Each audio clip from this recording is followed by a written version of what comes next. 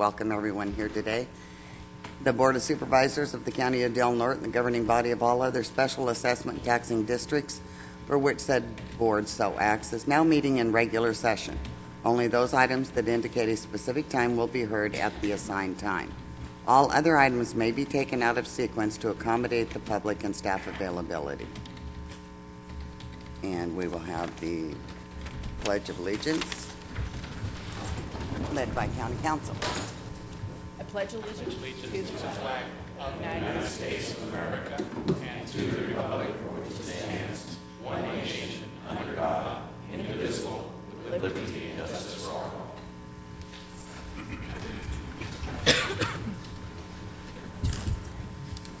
Do we have the introduction of any new employees today?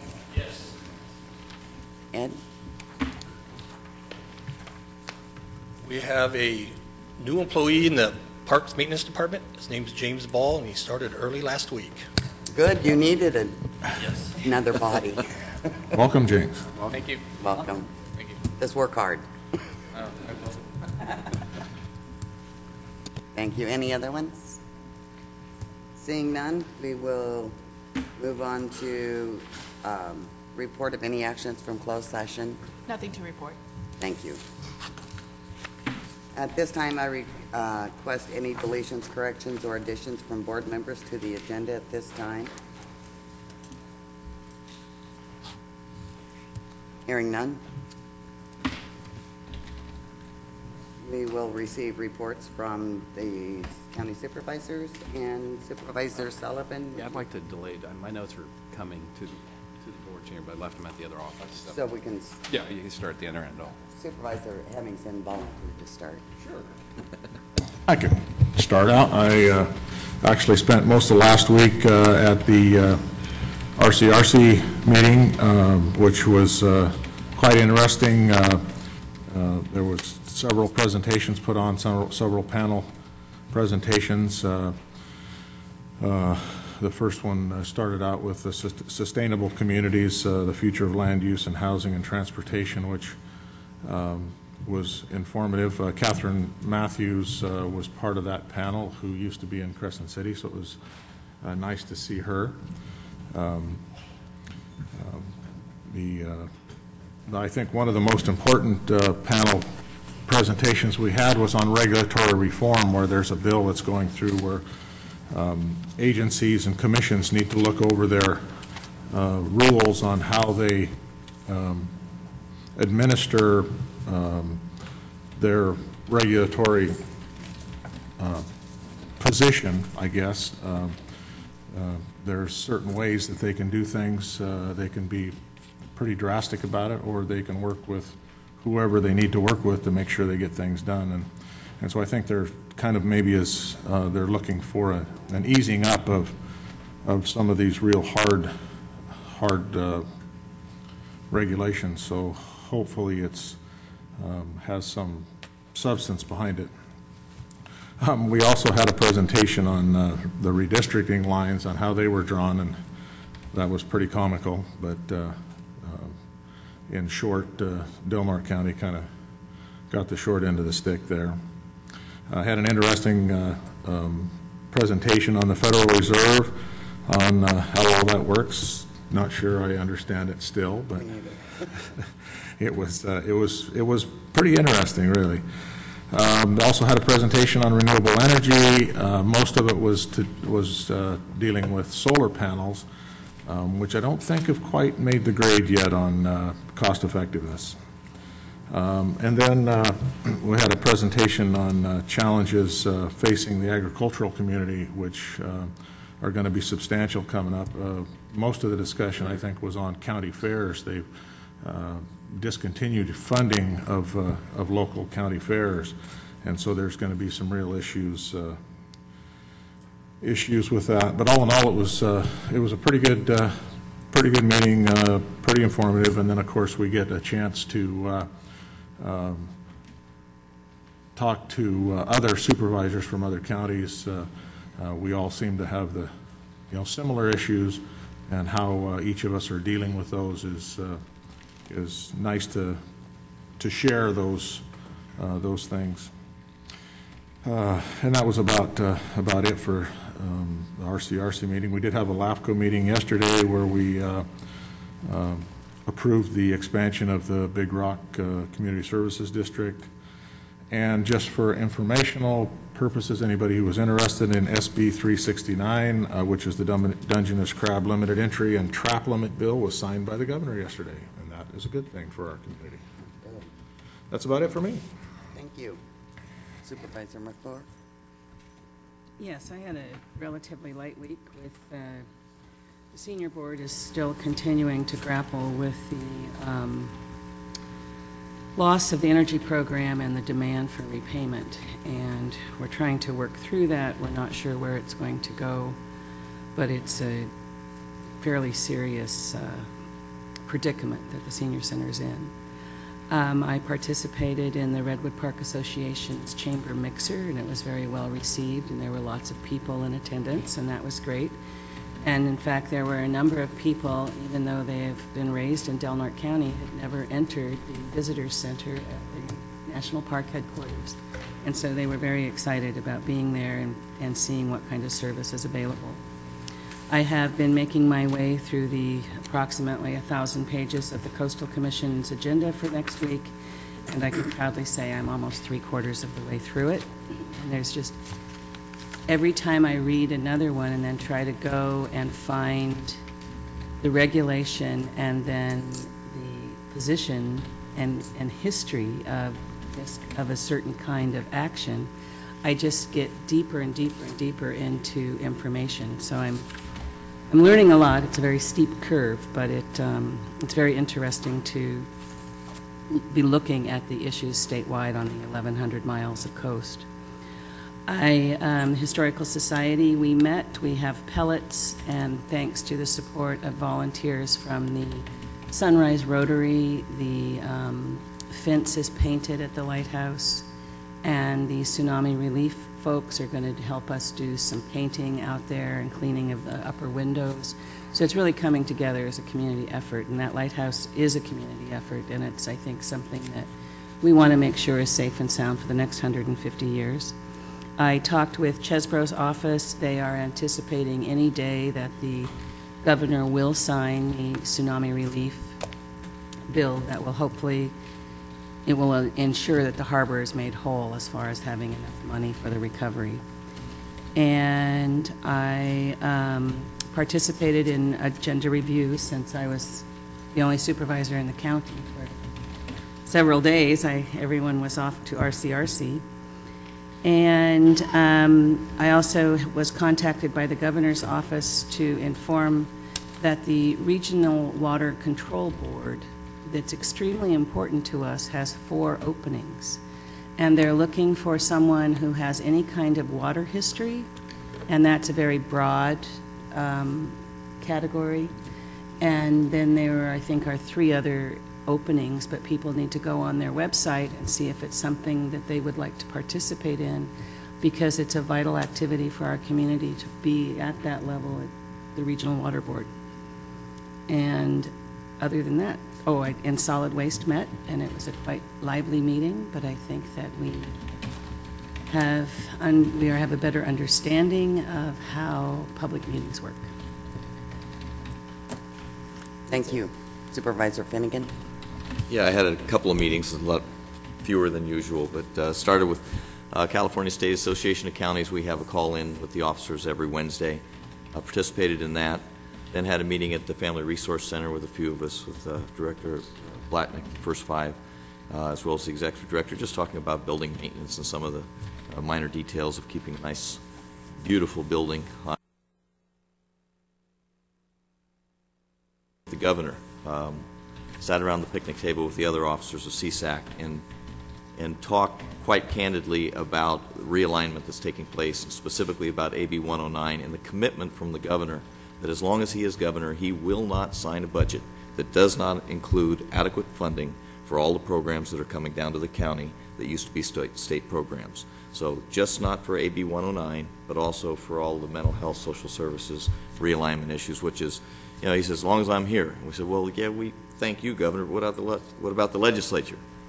He said, well, Disappointing that we don't have the constitutional amendments. We will continue to work for them. It will be a priority, but I guarantee you I will not sign a budget that does not adequately and fully fund realignment in AB 109. So Good. as long as he's governor, that commitment's there.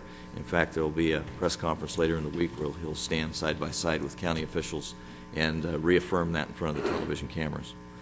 Then also went to the annual conference with RCRC, and Jerry spoke very well about it. You know, I think is why he said something about Del Norte County, and is this gentleman was very stuck on himself. I guess would be a good way to say it. There's other words. But the bottom line is there wasn't many people that weighed in from Del Norte County, number one. And number two, Marin County severely weighed in and said that they had nothing in common with San Francisco County and did not want to be aligned with San Francisco County. I guess they felt there was some competition. Now, this is the same county that's wanted to kick us out of the Golden Gate Bridge District for every year that we've been in existence. But anyway, we'll make do with what we can. It's going to be challenged. It probably won't go anywhere, but we just make do with the best we can. There is, while at RCRC, I also participated in the executive board meeting on the last day. Some of the things that we had talked about that have not already been mentioned, the state responsibility areas, the SRA. There was a Senate bill that was going to address this. It never got out of committee. It would have been quite onerous, and it would have cost every individual in an SRA area, which is the vast majority of Del Norte County, significant amount of money. It was going to be atrocious. So it came back to the recommendations, and will be the recommendations of the Board of Forestry, which will have, if you're in a fire district, you get a discount. But they're still working through that. And the governor's mad because the legislature didn't do its job. He thinks that the Board of Forestry is a little too weak, and it didn't generate the $500 million that he needs in the budget. So he's got a big budget hole. So while the Board of Forestry may give us some relief this year, watch out for what the legislature tries to do after January. So it's something we're going to have to be diligent about. We talked about the state park closure, and while it sounded like a good thing where the state parks was willing to enter into MOUs and contracts with the local governments, the MOU is about yay thick, and it's quite onerous. So you assume the responsibility, but you have to maintain it as the same way the state would rather than the way that you would. So the liability probably exceeds, and you could not afford to do it. The only thing that we would be affected by the state park closure is the coastal redwoods, which I believe is Mill Creek. Anyway, there was a lot of other legislation update. There's a Assembly bill, I believe it's 646, that has to do with labor negotiations. If it goes anywhere, it is going to be it's going to weigh very heavily on the county in any negotiations that take place, and for any county, really. I believe that the governor did sign the relief. Okay.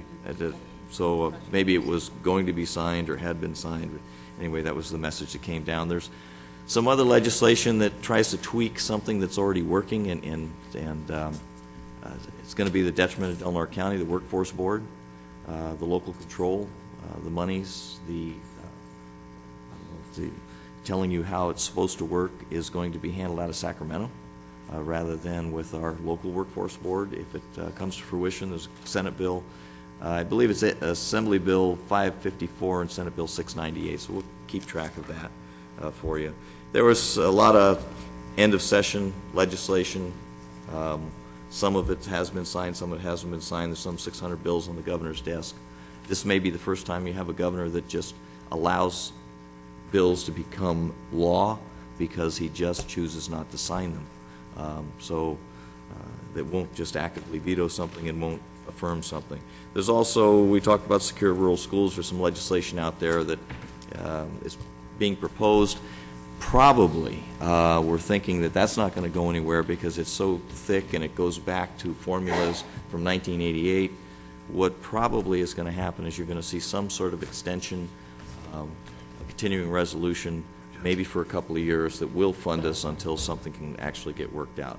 We're keeping our fingers crossed on that because, as you know, we've already gone from about 3-point-something million down to 2.2, 2.1, and for that to go down any further is going to impact our roads as well as the school districts. The only other thing I wanted to comment on is the status of the inmate fire crews. There is some price points that are being discussed between the Department of Forestry, CAL FIRE, and the counties that will be proposed, because under the AB 109 realignment, these are some people that are no longer going to be incarcerated. They're going to be under county control.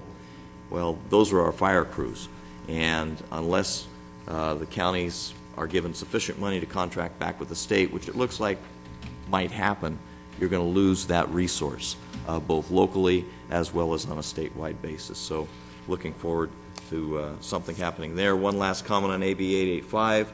There will be finally some additional public hearings. This is the septic tank bill. The regulations they're coming out with are going to be the ones that we facilitated having in the decision. You'll have a Tier 0, which is existing, which is Tier 0, nothing, no change for existing. Tier 1 would be still local. It would be standard systems, and it would be because our local plan was automatically approved by, if you have a local plan, then it's approved by the regional. Tier 2 would be something where the regional board would have to approve the local plans. Tier 1 is where you just have to have a local plan. So basic, and then you have 3 years to submit that plan. We already have one, I believe. And finally, the most onerous one wouldn't apply to us. It would be septics that are close to impaired water bodies. So what we tried to do, looks like we have accomplished. And but you can't give up yet. If there's a public hearing, we'll still participate, both CSAC, RCRC, myself, and hopefully members of the community.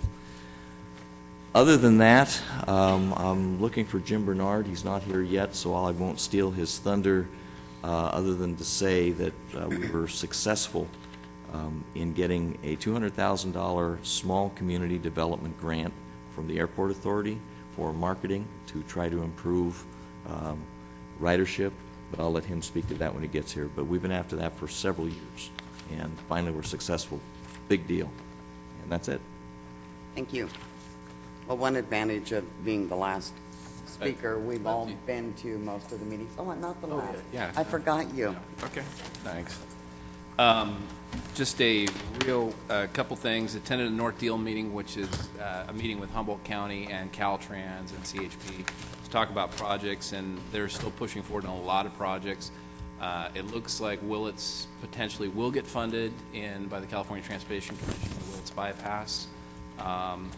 That is just gone through. It really is a strong argument to all the different agencies need to come to the table at the same time, because what's held this up to this point, it got funded and it went so long, the Army Corps of Engineers held off on giving a permit because they didn't understand what was happening. Caltrans actually came up with a pretty innovative strategy because there wasn't enough land necessarily to mitigate.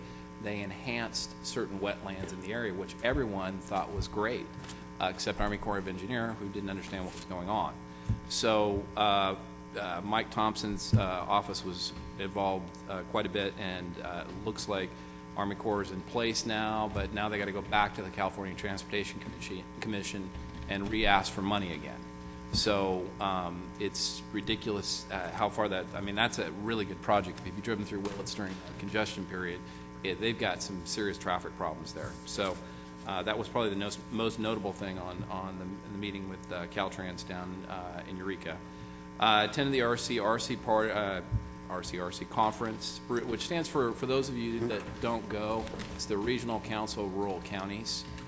So it's 31 counties that we have very similar problems and tasks and challenges that we all deal with. One of the presentations, there were two presentations, because I won't go over Supervisor Hemmingson and Finnegan have mentioned a couple of the presentations. There were two in particular that caught my attention. One was that we had a presentation by on the Redistricting Commission, and the gentleman who was the furthest north in California, his name's Stanley Forbes, lives in Yolo County. That's as far north representation-wise that we got. The frustrating thing is Marin County, they basically used the Golden Gate Bridge as a barrier. So Marin County got put in with us, and so what's happening now is we are now going to end up with a brand new congressperson with no no clout at all back in D.C., and our biggest landowner in Delaware County is the federal government. So if you put the math there, we're really been put in a bad spot by the new redistricting lines, especially on the congressional level. Not to mention at the state level and some other things that have happened as well. So his logic was that, you know, that this is what the people of Delaware County wanted. Well, I know for a fact that there was only a handful of comments prior to the preliminary map, and I know there was a ton. The Farm Bureau and all kinds of different people submitted comments after the preliminary maps, and they just didn't listen, basically. And so, and they didn't hold any hearings up here either. The furthest north they went on the 5 was Reading. The furthest north they went on the 101 was Santa Rosa. So, you know, Delaware County really did not get a fair shake in this whole redistricting deal. The other one was we had a presentation by Sandra Schubert, who's the Undersecretary for California Department of Food and Ag, and they were talking about the challenges facing California ag. One of the things came up was the fair situation with the money being pulled for all county fairs. We brought up the idea of, you know, that the local community has always been very supportive of our local fair, and some things are on the table. And one of the ideas was, you know, actually have the county take over the land that the fair's on, and let us completely manage it and keep the state out. And the group was pretty in favor of that. For our community, I think it would go really well. The problem right now, if you talk to anyone, the challenges that the fair faces, a lot of times it's dealing with the state. You know, with things that we need to do here, is the whole process the state gets involved with. So the state doesn't really want to fund it, but they still want to kind of maintain control of it. So other than that, it is always good to get together with other supervisors from counties dealing with similar problems. There's some pretty innovative solutions when you get enough people together. And other than that, attended a party for a good friend of mine, Jay Freeman, who's moving out of the community. Those of you who know Jay's going to be sorely missed. In 16 years, he's really put a lot into the community, and him and his family are moving closer to his side of the family up in Washington, so we're going to be sorry to miss him. Also had a really extensive conversation with Alma Cardenas, whose daughter died back in 2008, and she basically, I told her I would mention that we had the conversation. I talked to our district attorney also, and it really is a tragic situation, and it's unfortunate that, you know, the time that was thought was going to be served didn't actually get served with the gentleman that killed her daughter. So it really a sad situation, and we're going to see what else we can do to help out on that. So other than that, that's it. Thank you. Well, like I was saying, it's nice being last, just because we, Supervisor Finnegan, Sullivan, and Hemmingson and I all attended the RCRC conference. So I won't be redundant other than to say I did not attend the one session of on the redistricting, just because I thought, what's the use? It's after the fact. I felt like it would probably just be a bitch session, which we needed to complain, but anyway, I also attended Solid Waste Management Authority meeting, and it was nice seeing Catherine Matthews. Again, hadn't seen her for several years at the conference, and the rest of the time I would just made preparations for my trip, because prior to the conference I went and visited with my sister in Sun Valley. And that's about it. Thank you. At this time, we'll have public comment period. Members of the public may address the board on matters which are within the jurisdiction of the board. If you are addressing the board regarding a matter listed on the agenda, you may be asked to hold your comments until the board takes up that matter. Please limit your comments to 3 minutes. Thank you. Good morning, Supervisors. My name is Roger Gitlin. I live in Crescent City. I was witness to an incident in this chambers 2 weeks ago that stunned me. Supervisor Martha McClure essentially turned her back on a constituent by walking out of the room as he was delivering comments during the public comment section of this meeting. The subject matter is not of issue, nor is the political agenda of the speaker. This goes much deeper than this. Ms. McClure, I believe you were out of order when you interrupted the speaker during his 3 minutes of public comments. After you finished giving the speaker your opinion of the ad hoc committee to oversee solid waste, the speaker asked you politely for the opportunity to finish and listen to his comments.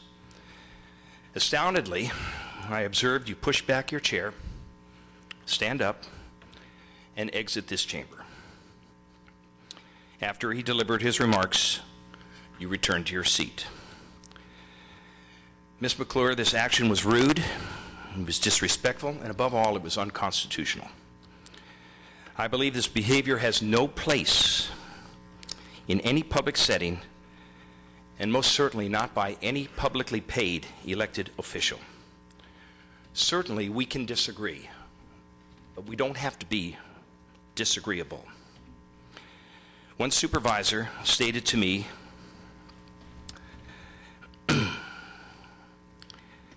that we don't get to pick and choose who we listen to. Indeed. The public has a constitutional right to speak its mind. That is clearly stated in the First Amendment. All of you on this board have taken an oath, a sworn oath, to uphold the Constitution. That is the American way. If I chose to speak at this podium that I believe the world is flat, I'm afforded 180 seconds to convince you of that, agree with me or not. I have the constitutional right to speak my opinion. Incidentally, I don't believe the world is flat, but I do reiterate that I have the right to express my opinion, unfettered, uninterrupted, and in a setting that respects my right to free speech. Supervisor McClure, you owe that citizen an apology. You owe the citizens of Del Norte County an apology. Failure to acknowledge this inappropriate reaction of this incident, I would then ask the board, remaining 4 supervisors, to publicly censure this behavior. Failure to admonish this behavior tacitly approves it, and it allows for future acts of disrespect. It also sets a poor example for our students, who may very well interpret this real-world behavior as mainstream acceptable. It is not acceptable to me. I would think anybody in this room, Del Norte County, the state of California, the United States of America. Thank you. Thank you, Mr. Gitlin. Next, Richard.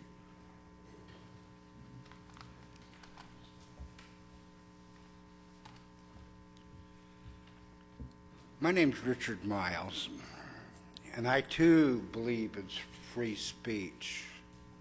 But I'd like to state something that I think David knows. You can't yell fire in a theater and get away with it. You may have your public opinions, and somebody may say, "Are you taking your pills, Mr. Miles?" But I still have the right to express my opinions on certain subjects. Martha, I disagree with the comments the previous speaker spoke about, because at times, at city council meetings and at Board of Supervisors, the subject matter gets intense and personal. And over the last 2 years of a discussion that I will speak on later, the discussion has became heated.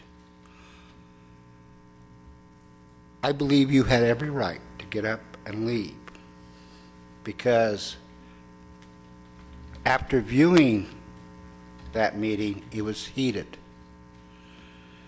I believe also that it's time for me to say some good things. I want to thank RHS. The last 2 days,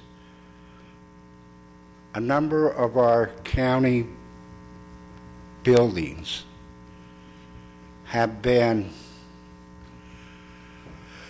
made into the best appearance that they have in the last 7 or 8 years. I think Ed Foley and the crew from RHS should be thanked about that. A privately owned building that should be maintained by the landlord was cleaned up.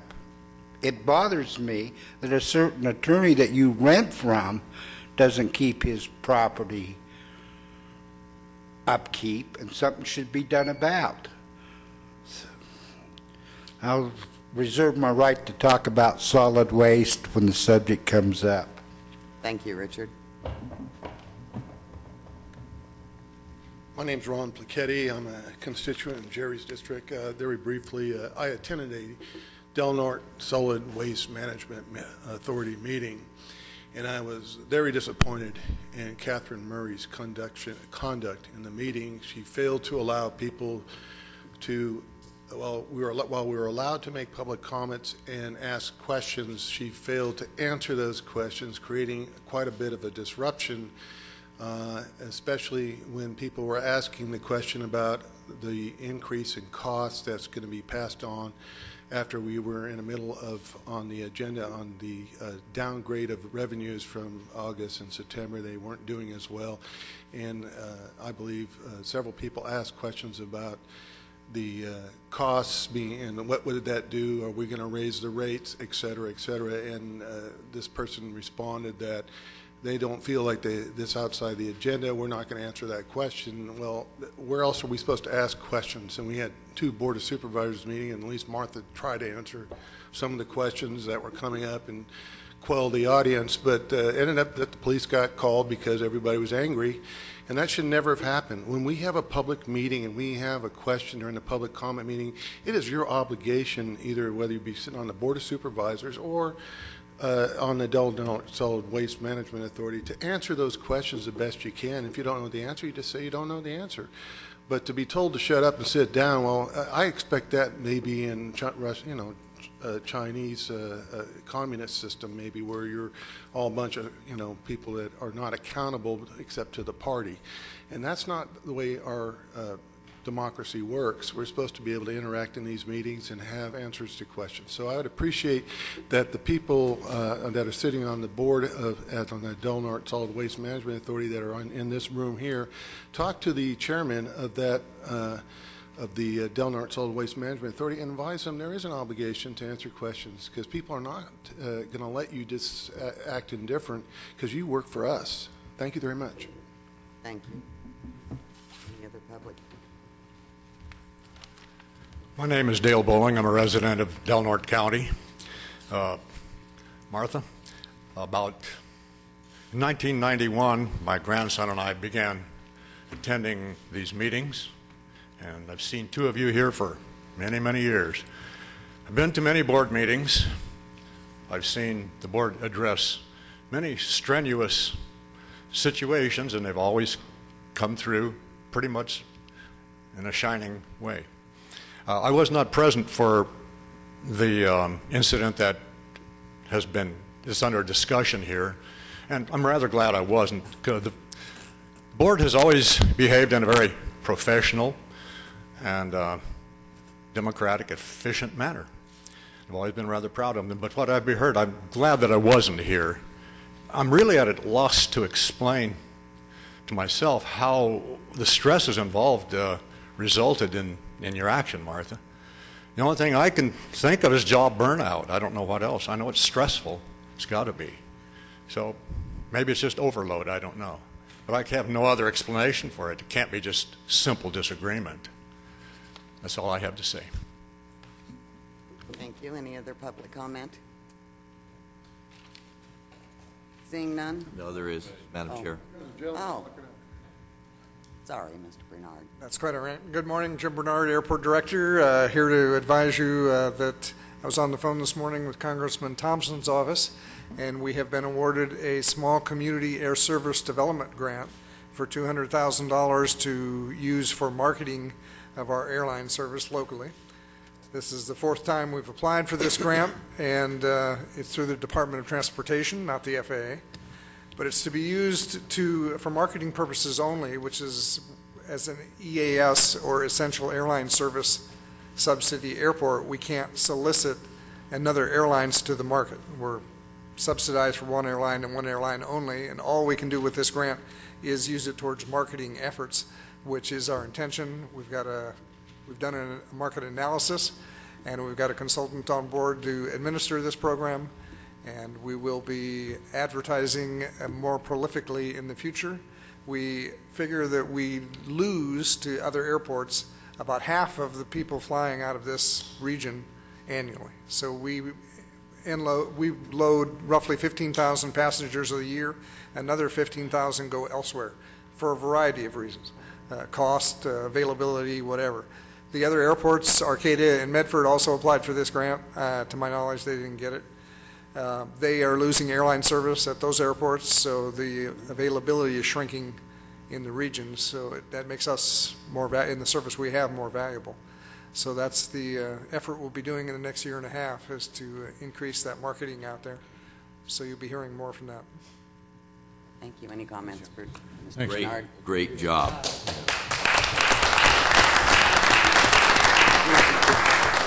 I would just like to say, Mr. Bernard, that some of the reasons that people don't fly is, can you control our wind and rain and storms and fog?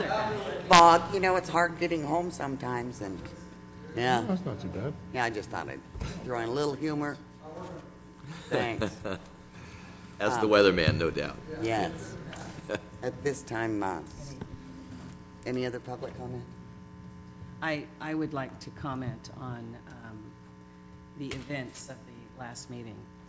And I explained this on Wednesday at the solid waste meeting, that I can hear arguments pro and con on items.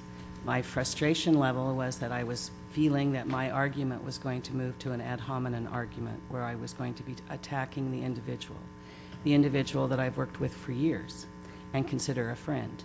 And so I chose to say I need to recuse myself from this discussion. And that's what I said into the mic, and I left the mic. It wasn't an attempt to squelch someone's First Amendment rights. It was an attempt for me to make sure that I didn't personally attack someone that I consider a colleague and a friend. Thank you. Any other public comment? This time we will move on to continue the public hearing, accept public comment, conclude the public hearing, and adopt the recommended 2011-2012 fiscal year budget and special district budgets by resolution as presented over the course of the budget hearings. Mr. Simina. Well, yes, that is straight from the government code. We've been at this now since April, and I will try not to read this verbatim because there's too many pages of information, but the recommended budget was made available 10 days before the Board of Supervisors took action to set the public hearing. So 24 days the recommended budget has been out. It's been online for the last 4 days. Essentially today, this is the final step in the annual budget process, and we're going to ask you to take public comment and adopt the fiscal year 2011-12 county budget. This budget maintains the policies and the direction that the board has given to staff. It, in tough times, has taken a number of meetings, a number of discussions, and a lot of creativity and concessions by all. As the memo in here states, was balanced through a combination of staffing reductions, attrition, a reduction in service and supplies, increases in revenue where appropriate, reductions in budgets from the 24-hour mandated facilities, concessions by the employees, concessions by department heads, elected officials. And it also, one of the ways that was assisted was to utilize some revenue funds that were in a special revenue fund to offset another revenue fund that was obviously having troubles. So as we went through this process, we sat down in April, started our first round of budget meetings with individual departments, went line by line. Sometimes when you start with a $2.4 million worst case scenario, taking $1,000 out of somebody's budget sounds a little difficult. But there were other concessions made by department heads, reorganizations in the county counsel's office, reorganizations in the clerk recorder's office. Those are all ways of reducing the costs and allowing us to balance a budget. Staffing attrition included the administration budget. There were positions lost in probation, positions lost at the sheriff's department, and as such, there are difficulties in going through this process that affects people's lives. But as of today, the recommendation before you would be to conclude the public hearing and adopt the recommended 2011-2012 fiscal year final budget and special district budget by resolution as presented over the course of the budget hearings. Adopt a resolution fixing tax rates for fiscal year 11-12 as required by government code. Adopt a resolution setting appropriation limits for fiscal year 11-12 and establish one deputy district attorney 123 position for the purpose of prosecuting cases at Pelican Bay State Prison, effective the first pay period in January. I would like to thank all those that have been involved in this process, anticipating that this is the start of the next step, which will be looking at the mid-year projections here in about 2 months. The individual budgets will be reviewed monthly to make sure that everybody's staying within their projections. And essentially what we see here is a very lean budget, but a budget that will work for the constituents of the county and continue on the policies of the board. Thank you. We take public comment before we discuss it. Is there any public comment on these items? Seeing none, I will bring it back to the board for discussion. Prior to discussion, I'd move to approve the recommendations. Second. I have a motion and a second. Which includes concluding the public hearing. Okay. My only comment is I will support this, obviously. I made the motion. I've always prided Del Norte County that we've been able to lead in areas where other people haven't. Maybe it's because of our size. Maybe it's because we work so well as a partnership. Maybe it's because we've learned to do so much with so little in the past. And I think we will continue to do that in the future. We had an opportunity to lead in the area of employee contribution to our retirement fund, something that we don't do now necessarily to the degree that it should be. The employer pays the majority of that, if not all of it in some cases. The governor and the legislature have been working on it, and they're at odds, and they may come to some resolution in 2 years. Who knows, because that's how long the contract is going to be for. Because we all did not agree, because the retirement system says that the rules are that either everybody contributes or nobody contributes, we were unable to do that. And this board said early on as elected officials that we wanted to be part of that 100% contribution. 100% towards, I think it was a 3 or 4% contribution. And because we couldn't get there, this board is choosing on an individual basis to do our 4% contribution towards our insurance fund. So yes, we're contributing. It's just I wish we could have stood together and been leaders, and hopefully we can do it in the future. Thank you, Supervisor Finnegan. Any other comments? I would just like to thank Jay and Clint and Neil and all of the department heads and all of the employees in the county, because it's a remarkable job to have a balanced budget in this time and to have a balanced budget that didn't drastically cut services to our community. And so kudos to a job well done, and to the member associations for coming together and trying to figure out a way that we can get through these next 2 years, because hopefully the economy is going to turn around, or we're going to start charging people on Highway 101 when they come in and out to make some revenue or something. But thank you for a job well done. I'd like to also thank all of you that were involved. Good job. I agree. Too long of a process, Yeah, but it was. In the end, it always comes out. We felt your frustration. Yeah, you guys did a great job. My only fear is that we're going to have a discussion again Oh, yeah. where it's going to get deeper. Yeah, well, thank you on behalf of the budget team and the others that have been involved in this. Joey Young was also a key part of our 4-person budget team on the personnel end. But it also involves all of the staffs of the auditor's office and a lot of administration and different people. But obviously, as we talk about employee concessions, all of the employees will be affected by this. We appreciate that. In addition with all of the elected officials and the department heads and assistant department heads, which are all, if anybody doesn't understand this, there are negotiating sides for each one of those groups.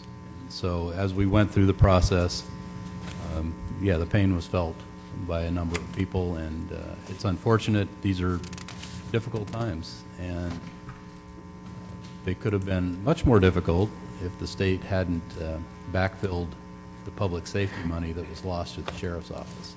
And that is something that I think this governor has stated that he was going to continue, as Supervisor Finnegan had mentioned, even with AB 109, which is public safety also. He is dedicated to that, and if that continues, that will be a godsend. However, if something wavers, then there could be some significant issues in public safety. And that could be said for a number of different departments. It could be affected by the money that comes from the state. I know we all feel that as we pay our taxes, it pays for all of our services, but that's not necessarily it. Very small amount of our taxes actually come back to Del Norte County. There have been a couple of encouraging signs.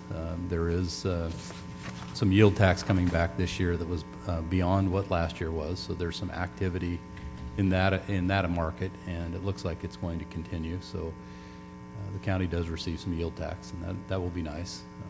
As we go through this process, we hope that we're able to recoup some of the money that the state of California owes us by law, and as we go through that, we'll work with them.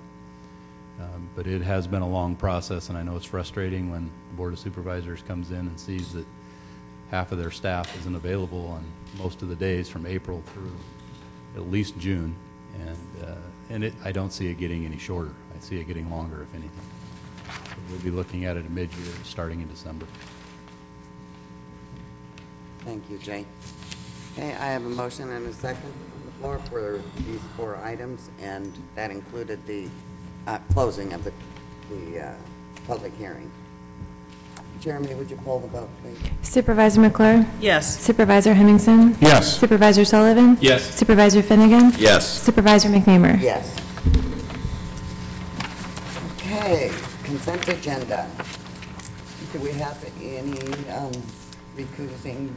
Well, Madam Chair, I did have a question. We need to, Yes. I think we need to pull item 13 for discussion because there's no names attached to who we're appointing. Right.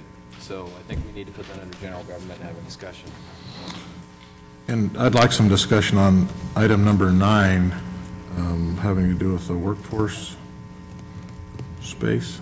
Sure. How can I help? Is this part of the stuff that's going to be funded differently? Do you want to pull this item? No, that's all. We can just discuss. Realigned? You mean realigned funding? Well, didn't I hear something about the workforce center being done by the state? The decisions are going to be made at the state level rather than at the local level for the most part towards funding. Doesn't apply to this. Doesn't apply to this? Not to this funding. This is CalWorks Okay. funding, public assistance funding. Yeah. That was, my concern was, and do we have escape clauses in these? We absolutely do in every one of our contracts. That was the only thing. 30 days. Thanks, Gary. To clarify, and we can follow up with this in a future agenda, Nortec is going to be affected. Yeah. That process that has worked so well. Yeah. Okay. We will pull item number 13, and I have a motion and a second to accept the consent agenda. No, I don't. No. Move to approve Oh, with item 13 first. I'm just anxious to. Second. I have a motion and a second. Do you have any public comment on the consent agenda? Seeing none. Jeremy? Supervisor Sullivan? Yes, minus number 9. I've got a conflict of interest on that. Supervisor Finnegan? Yes. Supervisor McClure? Yes. Supervisor Hemmingson? Yes. Chair McNamara? Yes. Do we want to address item number 13 at this time, or move it? Sure. Sure. Okay. Madam Chair, I would, as chairperson of the JPA, I'd throw out a suggestion, and also, as I forgot to mention, maybe I did, reappointed by the National Association of Counties to chair the Airport Committee under the Transportation Committee of the National Association of Counties. So I would suggest that we keep the same membership that we had before and re-up. I think that we've done a great job there. I have a question regarding the alternate. Who is the alternate? Martha? And the only, Martha, I'm going to throw a suggestion out there, and I think you'll concur with it. Because you are on the Coastal Commission, I should recuse from being an alternate. and because there's definitely going to be some issues that's going to come before you Yeah. there. Right. So I'd like you to be able to vote on them at the Coastal Commission rather than have a conflict. So I would ask, and I'm going to toss it between Supervisor Sullivan and Supervisor McNamer to be appointed to the alternate, and Supervisor Hemmingson and myself to remain as the delegates. And I think, just for point of clarification, and I haven't checked with Coastal Council or County Council, but I think that when an issue of the airport comes forward on the Coastal Commission, I will probably be required to recuse. But I don't know that answer. Check that out. I will check. Yeah. But I think that. That's why we supported you. We Do wanted you- a positive vote. Do you have to recuse yourself on anything that happens in Del Mar? No, I don't think so, but this because it's under the control of, well, It's not. it may not be because it's a Yeah. Regional Airport Authority Board. Right. But I will find out, Great. but possibly because of the budget. And Supervisor Sullivan? I'd be glad to serve it. I have I no would like conflict to. at this point, so, yeah, I would, I'm good with I that. would love to have you do that. Okay, thank you. As alternate. Thank you, Chair McNamer. You're welcome. Okay, so that is the only question that you had, the reason for pulling. Right, just to put the names in there. Yeah. So I would make that motion with those stipulated. Okay. So you're now making the motion for this resolution? Yes. Okay. And I would second. I have a motion and a second. Jeremy, pull the vote, please. Supervisor McClure? Yes. Supervisor Hemmingson? Yes. Supervisor Sullivan? Yes. Supervisor Finnegan? Yes. Chair McNamer? Yes.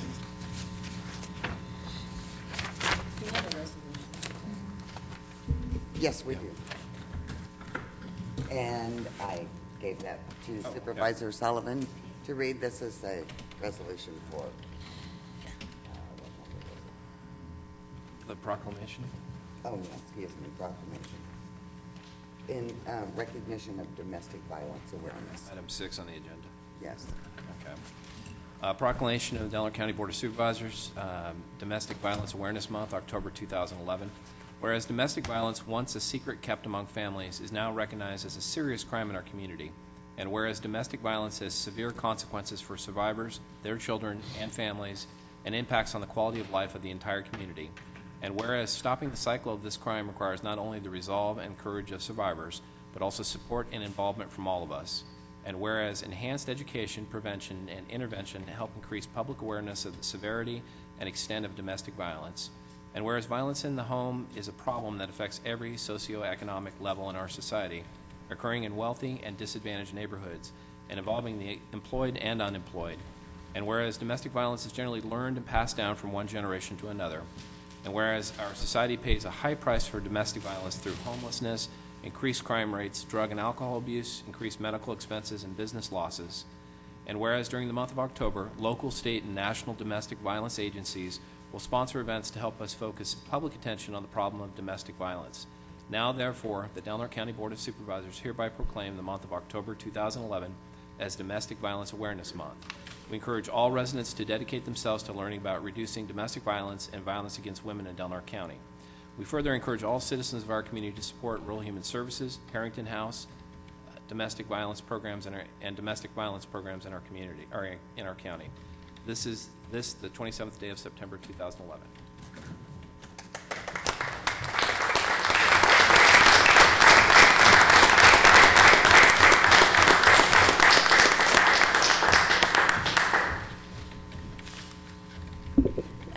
Jody Hoon, Harrington House. So speaking on behalf of the Harrington House team, I want to thank the Board of Supervisors for this opportunity. October is nationally acclaimed as Domestic Violence Awareness Month, and every year Harrington House puts on special events to bring awareness to the crimes of domestic violence. As we've done for many years now, we fill the town with purple bears, ribbons, cards, and posters. And this is all to bring our community together once again to stand in awareness that domestic violence is no longer acceptable. Together, we really are stronger in ending domestic violence in our community.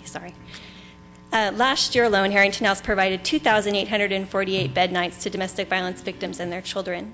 We provided domestic violence advocacy and services for an additional 591 non-sheltered people. We provided 9,304 meals to families experiencing domestic violence, performed over 6,310 individual and group counseling sessions, provided legal advocacy and restraining orders to over 307 people who experienced domestic violence. This year, thanks to our community and its support, we were able to add an expanded prevention program with a full-time prevention advocate dedicated to prevention, a tribal legal access center that works with our local tribal courts, a financial independence program that assists DV survivors in finding jobs and building their knowledge and confidence about managing their budgets. And unfortunately, we're still affected by our unpredictable state budget each new fiscal year. However, we are very hopeful and grateful to our community. Thank you. Thank you, Jody. Thank you. I have invites for our Cookies for Cops celebration, which is happening October 6th. I'd like to hand them out. I would just like to say I had attended one of the Cookies for Cops before, and it was a great little get-together. Cookies are good. We're honored you're going to be one of our cheerleaders. Thanks. There you go. We've all been there. I would just like to thank Harrington House and RHS that in my other life as a school teacher, I have had the benefit of having a prevention specialist who is a young woman who is very close to the age of the students that I teach, and her message to them is much more effective than my message to them. And I see little glimmers of understanding of the significance of controlling relationships, and the kids are starting to put it together because of that advocacy, so thank you. Thank you. Thank you very much. It's Cassie Johnson, and Yes. she's at Juvenile Hall today, or she'd be here, so thank you. Thank you. Thanks, Joe.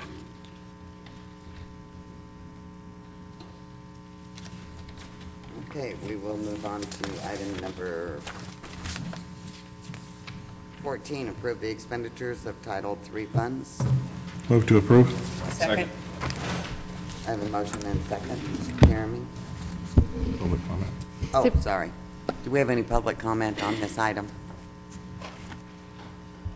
Hearing none. Back to the board. Do we have any comments from board members? None, Jeremy. Supervisor Finnegan? Yes. Supervisor Sullivan? Yes. Supervisor Hemmingson? Yes. Supervisor McClure? Yes. Chair McNeamer? Yes. Thank you. Item number 15, authorize county administrative officer to pursue a tire-derived product grant for the purposes of providing recycled rubber mulch, for a new playground at Del Norte Wellness Center. Move to approve. Second. I have a motion and a second. Public comment? Yes.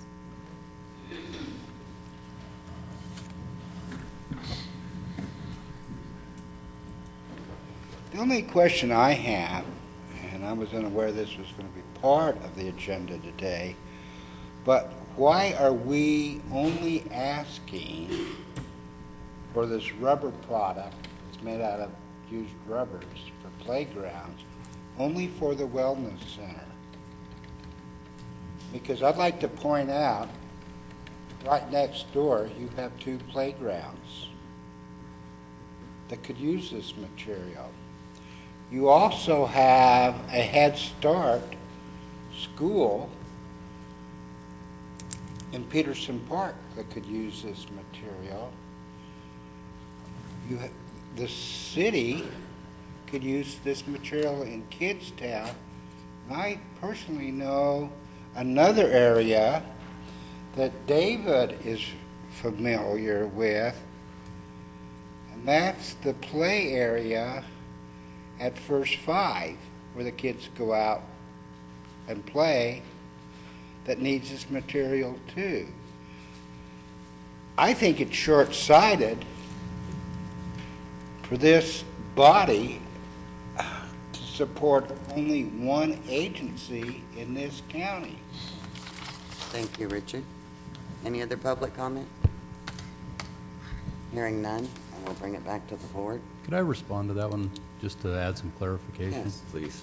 This was a request from the Open Door Community Health Clinic specifically for the new playground that would be built by them. This will allow them to put more features into their playground in that area. There's a statement in the report that says it is understood that the county could request and possibly utilize mulch in the future in excess of the amount that's been requested today. Presently, the playgrounds that the county controls or has in their parks don't necessarily have a need for that right now, but we would look at that in the future. Of course, you have to clean those chips out and put them somewhere else. And there's areas that we could utilize them. Probably the ropes course at Lawrence Keller is the prime example. But I don't believe it's short-sighted on the board's behalf, or on behalf of the board, because there is the ability to go out and look at more mulch in the future. This is a program that's made available to counties and cities, but this was a specific partnership request that we responded to. Thank you. Any other questions from No, board that's, members? I'm glad Jay interceded there. Thank you. Thank you. So I have a motion and a second on this item. I move to approve the process for the grant. We already did. Yeah, we already Oh, did. I'm sorry. Do you want me to pull the vote? seconded. Did I? Supervisor Hemmingson? Huh? Do you want me to pull the vote? Please. Okay, Supervisor Hemmingson? Yes. Supervisor Sullivan? Yes. Supervisor Finnegan? Yes. Supervisor McClure? Yes. Supervisor McNamara? Yes. Thank you. Moving on to item number 16, hold a discussion and take possible action regarding the formation of a new solid waste ad hoc committee to be composed of 2 city council members, 2 members of the board of supervisors, with the understanding that at least 1 member from each entity shall not sit on the solid waste management authority board, and appropriate legal counsel to restructure or dissolve the solid waste management authority. Do you have any comments? Because this was at... It's just a point of clarification that this item came back to the board. I was able to bring it back to the board because of the affirmative position in which I took the original vote. That's a requirement of bringing items back. And I believe that within the Brown Act and looking at the reasonable man theory, that a person reading the previous agenda would have question of what the action, of how those 2 actions were going to equate with one another.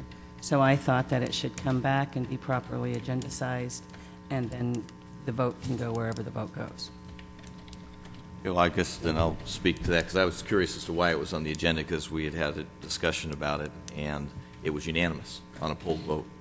And I see there's a lot of people in the audience that are, and I'm going to assume that it's pro, con, in between, wherever you want to go with it. This is not a discussion about whether to do away with solid waste, or whether to reorganize solid waste, or whether solid waste is doing a great job and deserves a raise. Right. Okay? Is what this is about is there was an ad hoc committee that was formed to look at a government without including the 2 governments. And that was a severe oversight that shouldn't have happened. So the discussion was to include the city in a discussion regarding a JPA in which the city is a member government, and allow them also to put some people at large on there if they so choose. So it was a recognition of another government. It was an oversight the first time that committee didn't catch, and I saw this as it has nothing to do at this point on restructuring or doing away with or giving accolades, simply doing it right. Thank you, Supervisor Finnegan. Any other comments from board members? No, I concur. I do have a comment, just because I was a little frustrated by the end of that meeting, and I walked out of here thinking to myself, what the heck did I just vote for another ad hoc committee for? I feel like it's more important at a city-county meeting for the 2 entities to discuss whether or not they feel the need to form another committee. I feel like the task force, the ad hoc committee itself, the grand jury, there were no recommendations to look further into whether or not to dissolve or form another committee. I didn't see anything from any of these three things that said that we need to look further into this. I don't understand the need for another ad hoc committee. Well, Madam Chair, sorry to interrupt, but Yeah. you always have the discretion to hold the city-county meeting and put it on the agenda, and I'm sure the ad hoc would hold off having a meeting if that's the case. I would would think like to see items that definitely happen worth because they discussion. have to be involved. Yeah. We can't do anything on our own. We need to have them as involved as we are. Yeah, to kind of dovetail with what Supervisor Finnegan was saying, we did extend an offer to the city at that point, and the mayor at that chose not to appoint anybody. This would be specifically to put some of the changes recommended by the ad hoc into place. So, but coming back to the original thing, we voted on it last week. It was county council said everything legally was followed. So at this point, but I would, if you're willing to hold a meeting before this ad hoc meets, that would be great. Get both boards in place to discuss the item. Well, like I said, I believe they have to be as involved as we are. They are the JPA, part of the JPA. And I've just never heard anything from any of them to push for another ad hoc committee or anything, but that's something that was passed. If anybody'd like to do anything differently, or we'll just... I'm asking that there be a renewal of the motion and a polled vote following public input and public discussion, because I want to add to the discussion of an ad hoc. I find that ad hocs, because of the nature of an ad hoc, they're single subject. And not only are they single subject, but they are timed. And the most important part of an ad hoc is that they're not required to be agendized or public. And there are no minutes in an ad hoc. And I think that if this subject matter is going to take up, it needs to be removed from an ad hoc committee to a standing committee. And I'm not even sure I would support a standing committee because I believe that it has been looked at, re-looked at, and it's a working entity that is doing great service to our community. So with that, I would ask that I feel that the previous vote, looking at the Brown Act, and I know that County Council said, well, it does say possible action, but I'll use the example that if we had a item on the agenda and it said beach improvement, and then the county voted to approve a new hotel, how would you know that was going to be there? So I don't believe that when the last agendized was to receive do you have the exact language, Jeremy? It was to receive the ad hoc committee, the solid waste response to ad hoc. And so to receive a report is different from moving to the next step and having yet another ad hoc committee that was specifically detailed to dissolve or restructure. So I'm asking this board to publicly, I would like to withdraw my affirmative vote from that if it's going to stand as presented, but I would like to see the discussion revisited. Thank you. Supervisor McClure, did you want me to read the actual action? Yeah, the actual, how it was presented on the agenda without, yeah. Receive, review, and take possible action on the Del Norte Solid Waste Management Authority's response to the Solid Waste Ad Hoc Committee report. Thank you. So I believe that that is vague enough to meet the criteria that a general description on an agenda requirement, according to the Brown Act of Chapter 4, Section 1A, states that the general description is to inform an interested member of the public about the subject matter under consideration so that they can determine whether to monitor or participate in the meeting of the body. So I think that it's good to have process, and I'm not afraid of process. I have no prediction of how this process is going to come out on the other end, but I just think that process should be honored. Just want to, I guess, to have a discussion that's not all-inclusive always wreaks havoc. And I think there's probably people on all sides that felt that they didn't have proper input. So what would be your recommendation then to allow for, without a free-for-all, for allowing a vetting of the issues with both sides, starting with the members of that governance, which is the city and the county, as well as the public at large person? I don't think it's to keep beating up the city individually or the county individually. And obviously, it probably isn't to have that discussion at a solid waste meeting. And if an ad hoc is not the proper venue, then so be it. If a standing committee is what you're advocating for, I'm fine with that. If calling a meeting of the city and the council and the board of supervisors together, that's fine, except then I guess you're sort of excluding the at-large member. I don't know where that falls. But, hey, I'm game for whatever the best means of communication to talk about the subject at hand rather than the polarization of the what-ifs. Then let's have that conversation and throw something out there. Martha, you brought it up.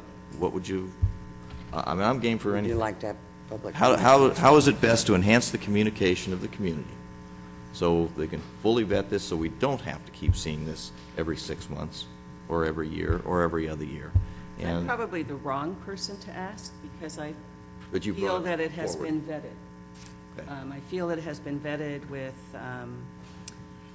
since 1996, with the first franchise agreement, the discussion of solid waste was moving. And I think then in 1999 or 2000, there was a movement afoot of people, we can remember the infamous toilet sign and all of that kind of thing. And all along the way, there has been this review that has happened. And we keep coming back that here we have close to a $6 million enterprise that has about between 10 and 12% of those dollars go back to the authority to oversee these two major franchises. And not only do they oversee those two major franchises, that money also allows for the parks to have the trash picked up. It allows for the county, I think it's $15,000, and $15,000 for the city to have their trash at their events picked up. It does hazardous waste. It has set a standard statewide for buyback programs, including our fluorescent program, our battery program. We're working on a Sharps program. And so it's a community service that's not costing taxpayer dollar in relationship to the county budget or the city's budget. And when we compare ourselves to our communities, to our neighbors, our rates are cheaper. See, and I'm going to just And I know you don't want to hear that part, but it's like, that's I feel because, like we've been vetted. Okay, I just And want the us, grand jury has. I want us to have some consistency in our arguments. If the discussion, so we don't violate the Brown Act, is supposed to be what is agendized, which is the discussion of a formation of committee, then let's not us lead that discussion Okay. down the path of whether solid waste is good, bad, or indifferent. Let's be consistent. Okay, then you want to hear from the public first, or you want a motion and then discussion? Oh, I don't care. I'll be glad to put a motion forward. I don't know if I'll get a second, but I move that the county not form an ad hoc committee at this time in relationship to solid waste, as solid waste has been vetted. I would second that motion with the recommendation that we hold a city-county meeting and put this on the agenda. Okay. You can do that separate from this motion. All right. So that, now we have the discussion identified for the public. Discussion is now going to be, should we have an ad hoc committee or should we not have an ad hoc committee, right? I think so. Well, the ad hoc committee to include that other governance was the issue. Yes. Okay. Well, that was my issue. I don't know. They were invited the first time and chose not to participate. Well, I think it's time. So now it's time for the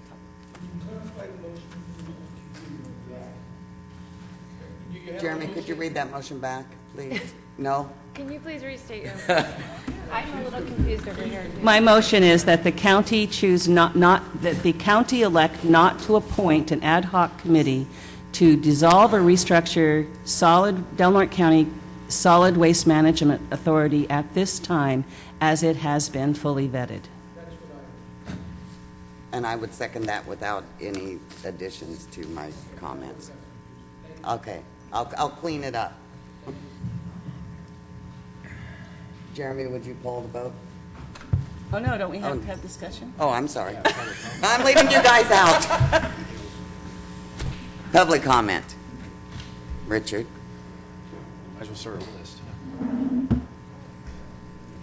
Well, I'm getting dirty looks already. Richard, may I stop I'm you gonna just be for nice. No, I want to stop you just for a moment. I would like to ask how many people in the audience plan on speaking? And if we don't... There's a sign-up sheet right Yeah, if we have more than 3 or 4, then we need to have a sign-in sheet. And we need to keep our comments to 3 minutes. Make your comment in regards to the motion, and that is whether or not to have an ad hoc committee and to take it to the city. I don't want any speakers turning around and addressing the audience. I will Make their try to comments be the board. nice, Leslie. Thank you, Richard.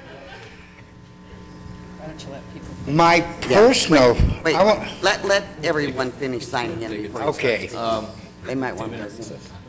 What parliamentary procedure, what would happen if there was a second motion put on the table before the first motion was voted on? Then the last motion put on the table is voted on first. Okay. So I'm going to put the subsequent motion before the board because I think it's somewhat confusing as to what the motion is.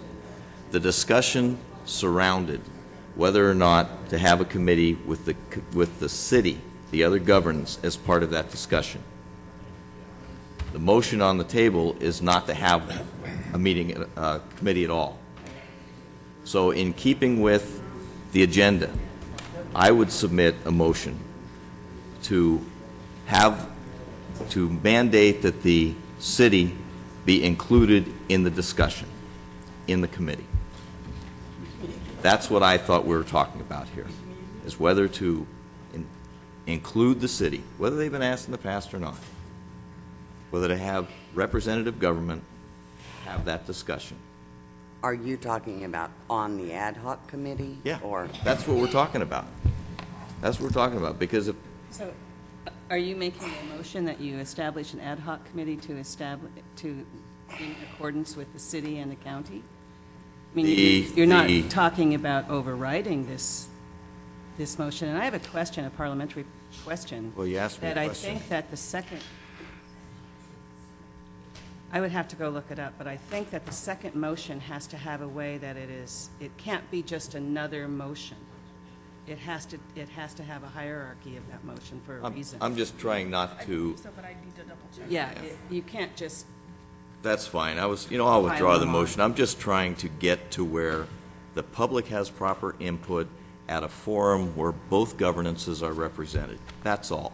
I think it will And I think probably that move in that direction, I think but that your motion is just going to keep fuel to this fire.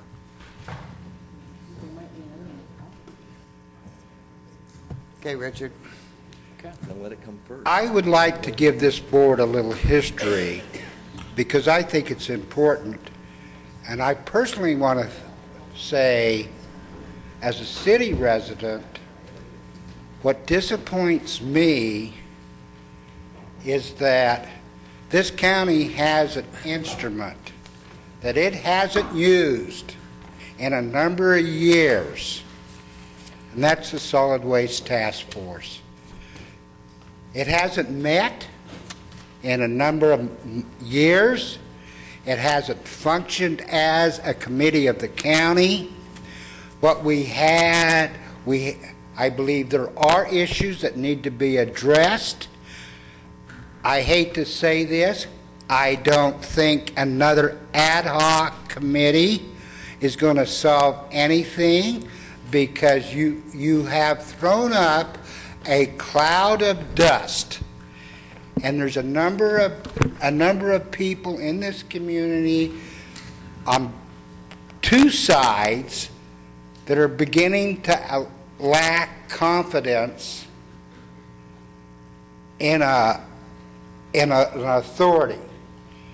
What needs to be done is not another ad hoc committee. You have two members of my city that serves on the Solid Waste Authority.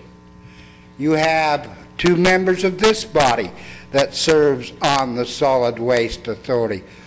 Both of those people and their alternates have a legal responsibility to come back at their meetings and to let know their contingent, the people that elect them to office, and the rest of the boards, the council and the board, what in the hell's going on. That hasn't been done.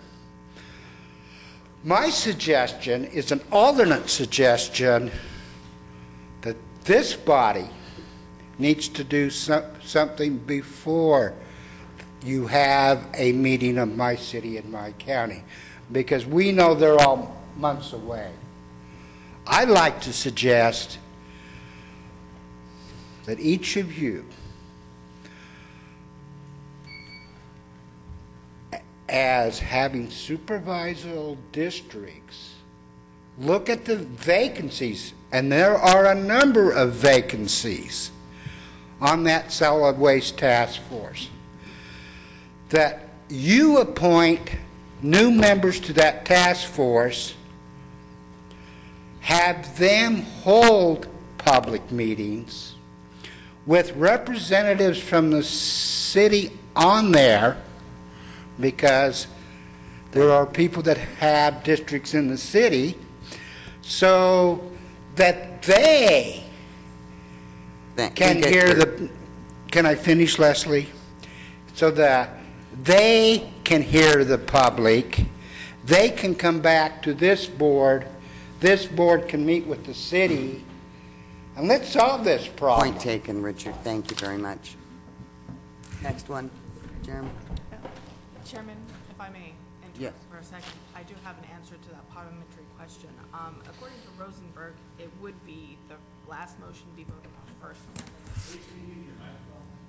Sorry. According to the Rosenberg rules, it would be the last motion to be voted on first, and then the previous motion, if that one would be still standing after the last motion. Just for some clarification, I did look that up. Oh, well, I knew that. But doesn't it have to, well, it doesn't specifically state how it needs to be related to the previous one. Thank you. Mr. Hi, I'm Ron Placetti. I'm a county resident.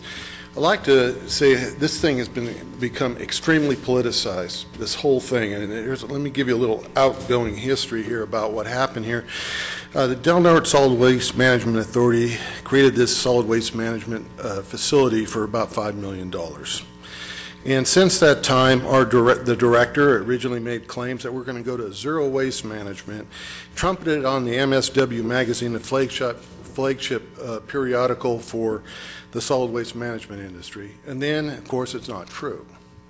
The Del Norte Solid Waste Management then arranges a contract for a 25-year deal with Hambros Waste Solutions, when the norm for a government contract is like 8 years. Okay, for this kind of thing. Then what we've seen then, after Martha McClure promised that we're not going to see all these big increases, it's going to be affordable, we saw it go from $65 a ton, $116 a ton now, and I just went down there yesterday, now it's $134 a ton, 13.5% increase in 1 year.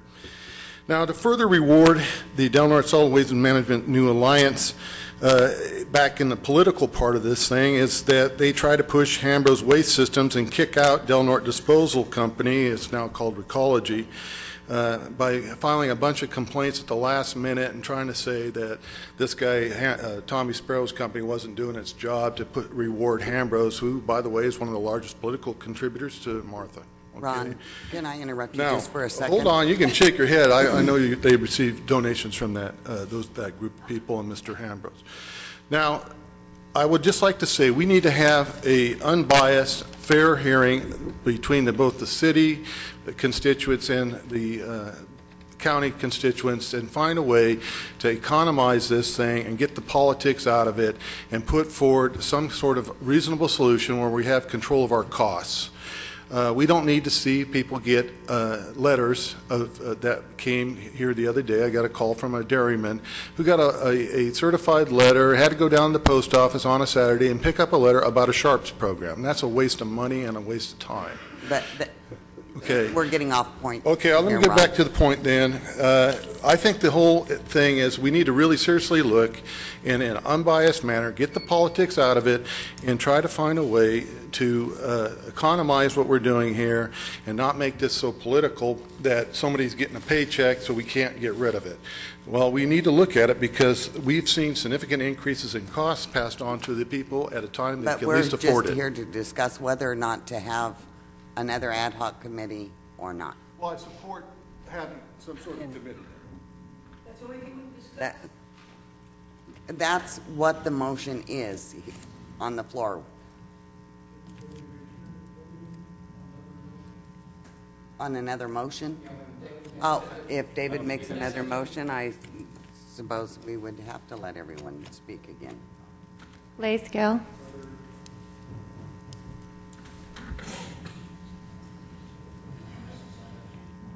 Good afternoon. I'm here on behalf of the line staff workers at the Solid Waste Agency who came to me some time ago when the first ad hoc committee was formed in great anxiety about their jobs. I attended a couple of the ad hoc committee meetings and observed the process and listened to the comments. And I have observed in the community a perception that this is personal and that it's about the people who are running the agency as administrative staff, and it's not about the merits. And if there is going to be a process of discussion about whether we need a solid waste agency, the city has to be a part of it, or it's just grandstanding. I believe in good government.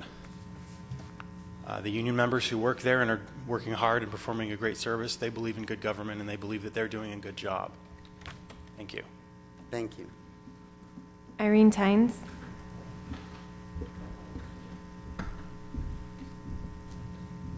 Hi, Irene Tynes. I know all of you. You know my past mayor of Crescent City, council member, nurse, currently the president of the Family Resource Center board, which I'll tell you makes me feel so good, and what we do for our community.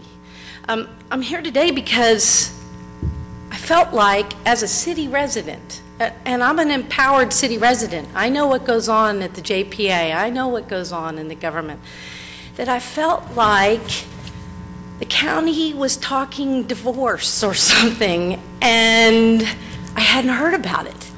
It was just this, I heard about this, that there was going to be a meeting, and that you didn't like this committee that we're all joined together on, and I personally got my feelings hurt as a city resident that I wasn't informed or asked. And I think that I understand how it gets away from you up here. I understand that you have these ideas, you listen to constituents, you say things out loud, and you say things out loud, and then the ramifications. And I'm a ramification. I really am. And today is Tuesday, and today is my trash day. And I am so happy with my service. So for the environment, for the Tynes family, I don't believe that we should do anything to change my service. And I just ask that you kind of be careful how you say these things out loud. I appreciate all that you do. I appreciate, I was overwhelmed by your staff reports. Overwhelmed what you all have to do and all the committees that you sit on, especially compared to the city. I mean, you are out there at the state. RCRC, how many committees are you on? And you're in leadership with RCRC. And how you're protecting our children at First Five, which is a political battle daily. How you sit on the Coastal Commission. how you're protecting. You're always looking at the money, bottom line. So I appreciate it. I think that this body should exist. I think it's less work for you. It's one thing that they can specifically decide. But most importantly, you just don't talk divorce until you talk to us, because it makes me just nervous. Thank you. Madam Chair, can I, Irene, thanks for getting up and talking, because you've been on solid waste and you have been on the city. If I could just ask one quick little question. What do you think the single most important function the Solid Waste Authority does? Single most important function. Protecting our environment. The trash at Kellogg Beach, the trash that when I moved here was on the road. I used to see sofas when I drove in. I don't see sofas now. Hazardous waste.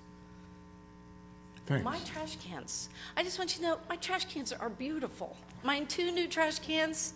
I am recycling 50% more since I got that trash can. I am, personally. I'm taking it to heart. So thank you. Thank you for asking. Tim Mitchell.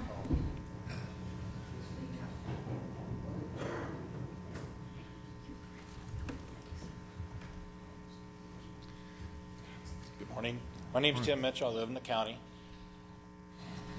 So far, the solid waste management has done a very good job. The closing of the dump, what I see on my regular trips out to the transfer station, that place is well done, well maintained. I've never had a problem in there. The employees are always friendly and happy to help. But I'm always concerned about the budget and the money. I have to live within my budget, live within the money I have. Most of the Board of Supervisors meetings, the other meetings I've come to, that's the main topic. It's not whether somebody's doing a good job or not. It's not a political attack. It's the dollars. It comes down to how much money we're going to have next year, or next week even. I would like to see the ad hoc committee formed. I would like to see it even expanded with more citizens from just general and large. I will volunteer. And I would like to see it formed. And if the management needs to be reorganized, fine. If it needs to be left the same, that's fine too. I think anybody that's on the committee needs to go into it with an open mind and take whatever findings at heart and, you know, leave the political stuff out of it. I don't always agree with any of you up here, but I always have the opinion that you have the right to your opinion, and disagreement is just something that happens in our society. Thank you. Thank you. Next person. Carolyn Stars.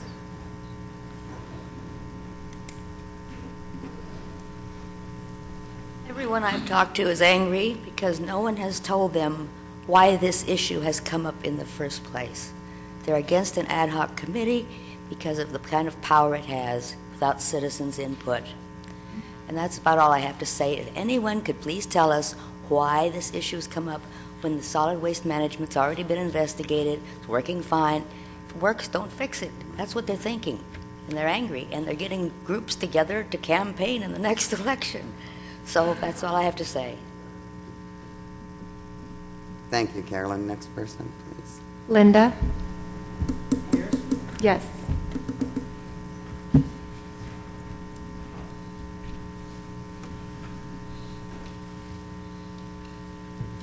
Hello, my name's Linda Arisman.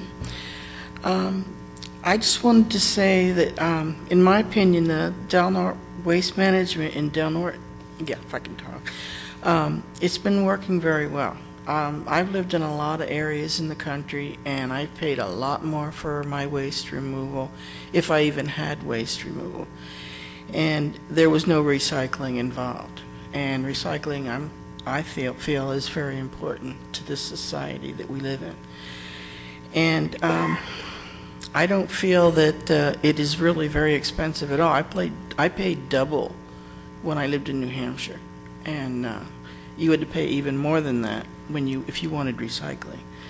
So I feel that it's working very well, and I don't see the reason for this ad hoc committee. I just feel it's unnecessary. It's been done already, And, well, to me, the definition of insanity is to keep doing the same thing over and over again and to hope for a different result. And I just don't see why we have too many other issues to worry about. Thank you. Thank you, Linda. Joseph Aliotto. Alioti.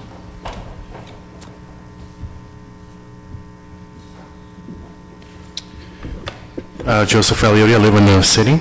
Good morning, board members. Thank you for allowing me to speak. The recommendation to create a solid waste ad hoc committee, I believe, is a waste of our limited resources. The grand jury already reviewed the solid waste authority, and an ad hoc committee created by this body was used in the past with no recommendations made. Why again another committee? My contacts in banking tell me there's a lot of money to be made in garbage. I hope the money made is used to recycle as much material as possible and create jobs. Not to make a profit for a few people. We all use products left behind by parts. We all use products that have leftover parts that need to be disposed of properly. Let's concentrate our efforts on the common goal of keeping our area free of long-term waste. For many years now, the Del Norte Solid Waste Management Authority has been effective in its efforts. I like using their website as a resource of options to recycling. Information like this is very important to any community to help maintain sustainability. Information about composting, hazardous waste disposal, and shopping smarter are some of the options available for me and others to use. My household rinses, then recycles all plastic and glass containers. We recycle newspapers, magazines, and a lot of paper. I use canvas or fabric bags that I purchase for use when I go shopping as much as possible. I hope all future meetings of the Del Norte Solid Waste Management Authority are public, including agenda, minutes of past discussions, and decisions, and where public comments are welcome. Thank you. Thank you, Joseph. Patty McCleary.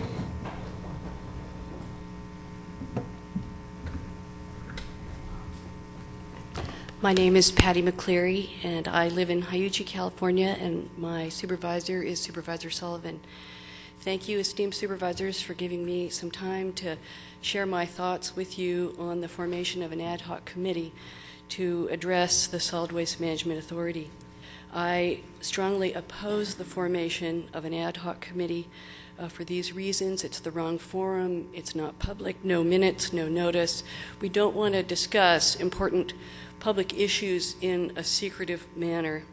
It's my understanding that the Solid Waste Management Authority the issue has been reviewed and vetted, and that the first committee approved of its performance.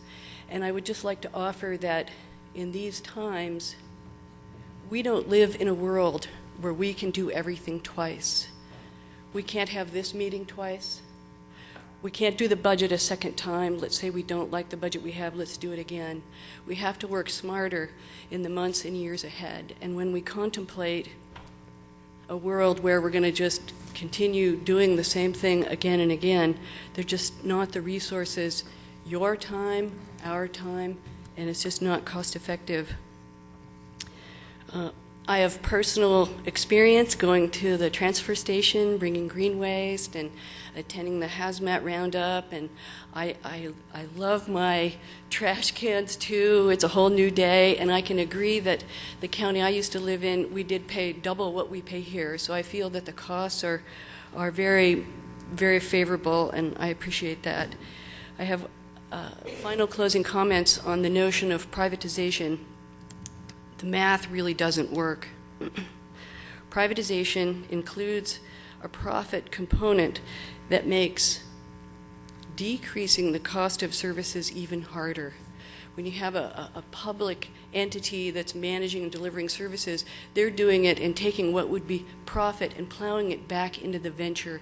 You privatize something, that margin goes into someone's pockets. And what we found across America is the track record nationally for privatizing traditional public services is dismal. It is not an effective strategy for delivering important public services. I thank you for your attention today, and thank you for letting me offer my comments. Thanks, Megan. John Mertz.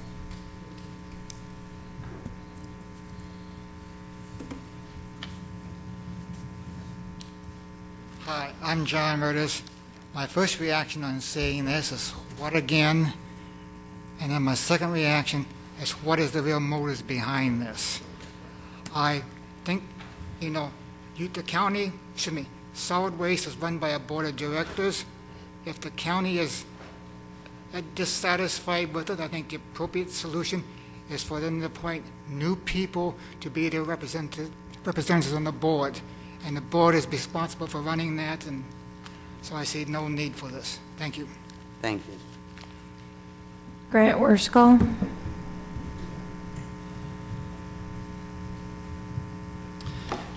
Good morning, Supervisors. I want to echo one thing that Irene mentioned, is I really do very much appreciate the extensive hours and work in so many different disciplines that you all do. It's a service that goes way beyond whatever compensation is provided, and I think it's very important, and I appreciate what you all do. To get to it, I would not support another ad hoc committee. I agree with Richard Miles and the string of other speakers that it seems like redundancy. I would also have to say, echoing comments that you've heard from others, that we're really proud of the service from this part of our community. And I actually use it more than I think probably any other department. I think with building and planning, and then Solid Waste Management Authority with the transfer station, and then the service, of course, curbside. What a great, the people in those agencies, it's a pleasure to work with them. They do a great job. We're so well served. So I think those two parts of our county that I have the most interaction with, simply outstanding. And I just think it's fantastic. There's been one comment that I've heard in my neighborhood in Hyuchi about service, and that is because we do periodically have a bear problem. The idea of a little later pickup in the morning of garbage would be attractive, because what we all do is we put garbage that would attract bears in our freezer. Grant, and then, you need to bring that to the Solid Waste Management Authority meeting. Good point. Okay. And the way this all came up on the agenda, I think I share some of Irene's comments, that I just appreciate it when you all can set the model for us about how you work together to really make it then work for us, so that we can be efficient in coming and supporting what you do. So I think sometimes, picking up the phone or, being transparent among you would help us. And again, thank you for your service to us. Thank you, Grant. Andrea Wadsworth.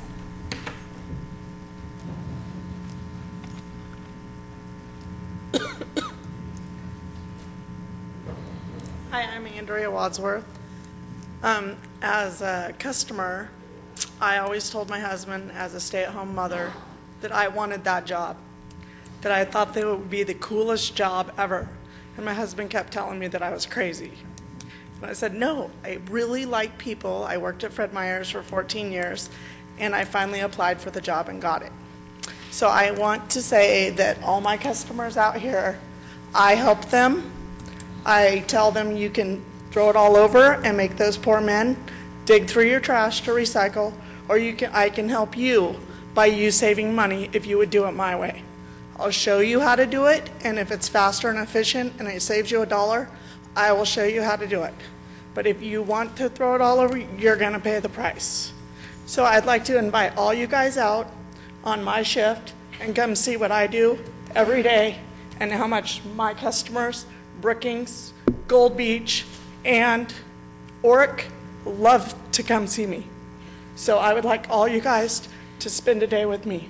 Thank you, Andrea. Thank you. This is, whether or not to have an ad hoc committee, your job is not challenged here. It's not affected by the Solid Waste Management Authority. Well, I'm opposed to the hawk. I do not want no more. I work there, and I don't want to be hawked on anymore. I feel threatened on. Yes, she's right. Yes. Mary Wilson. Yeah.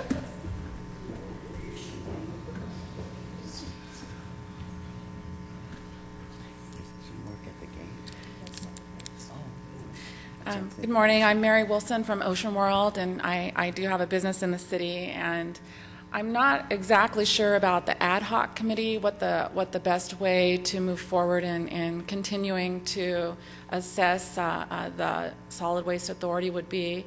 I do believe, though, there is a constant need for of assessment. And the reason I've gotten involved here recently, I'd kind of like to pass this off to the board members here, is a chart.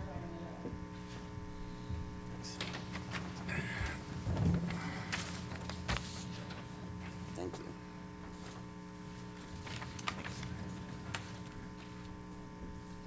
And basically, it was my billing that I received here in June. My recycling rate went from $21 a month up to $252 a month, $3,000 a year to recycle cardboard at Ocean World. And also my trash rate went from $400 to $660 a month.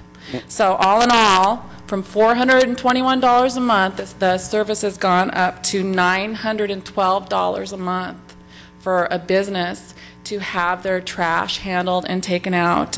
So what once in 2003 cost $3,500, today would cost $10,900. Mary, this is something also that should be brought up to the Solid Waste Management Authority board,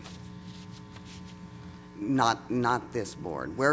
This discussion is whether or not to form another ad hoc committee. Yeah, I believe that, I'm not exactly sure the advantages of an ad hoc, but I do need that know that this needs to be continually looked at. Again, from $3,000 up to $10,900 a year is a 300%, 3 times the rate from 2003. So I hate to imagine what would happen over the course of the next 5 to 8 years with our rates. This is the history. As far as my files, I've got the rate cards back to 2003 and plenty of bills to look at. So again, my concern is that it does need to be continually assessed by you as our Board of Supervisors as far as the rates, because it affects all of us, businesses, and again, when you wonder where the jobs are, when the money's going out to pay for garbage, you don't have money to hire. So that's just a phenomenal rate increase. Thank you, Mary. Wesley Nunn.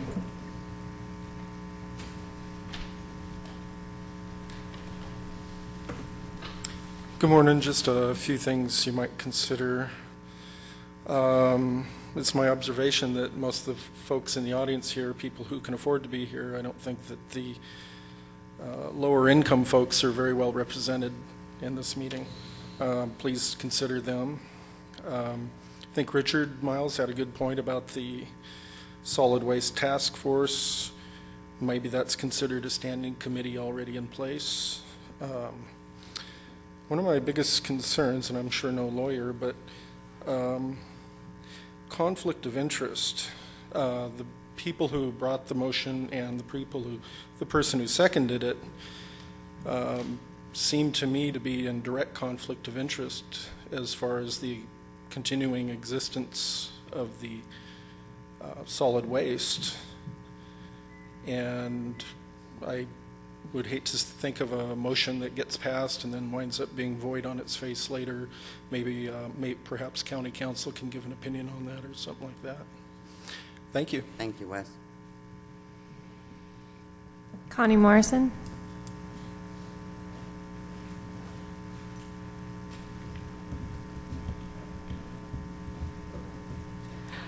Yes, I agree with Wes.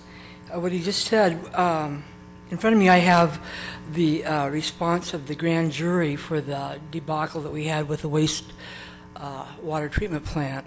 And one of the suggestions they made was that the current and future city councils should be more attentive to public perception of existing and potential conflicts of interest and be willing to air and resolve such questions openly and on the record. I think that's very important.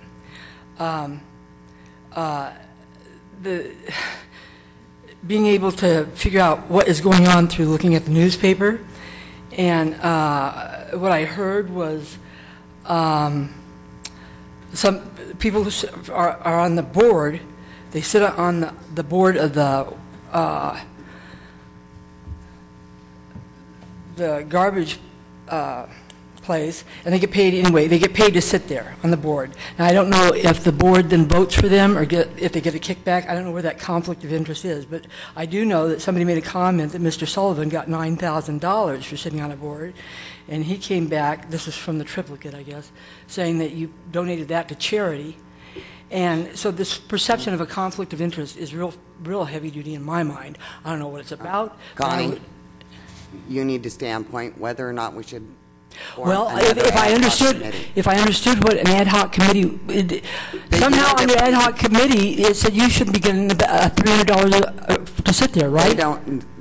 That is a completely different. That's Solid Waste Management Authority committee. We're talking about an ad hoc committee, another ad hoc committee to be formed to decide whether or not we should even go forward with more discussions. So I should be discussing about more discussions about what?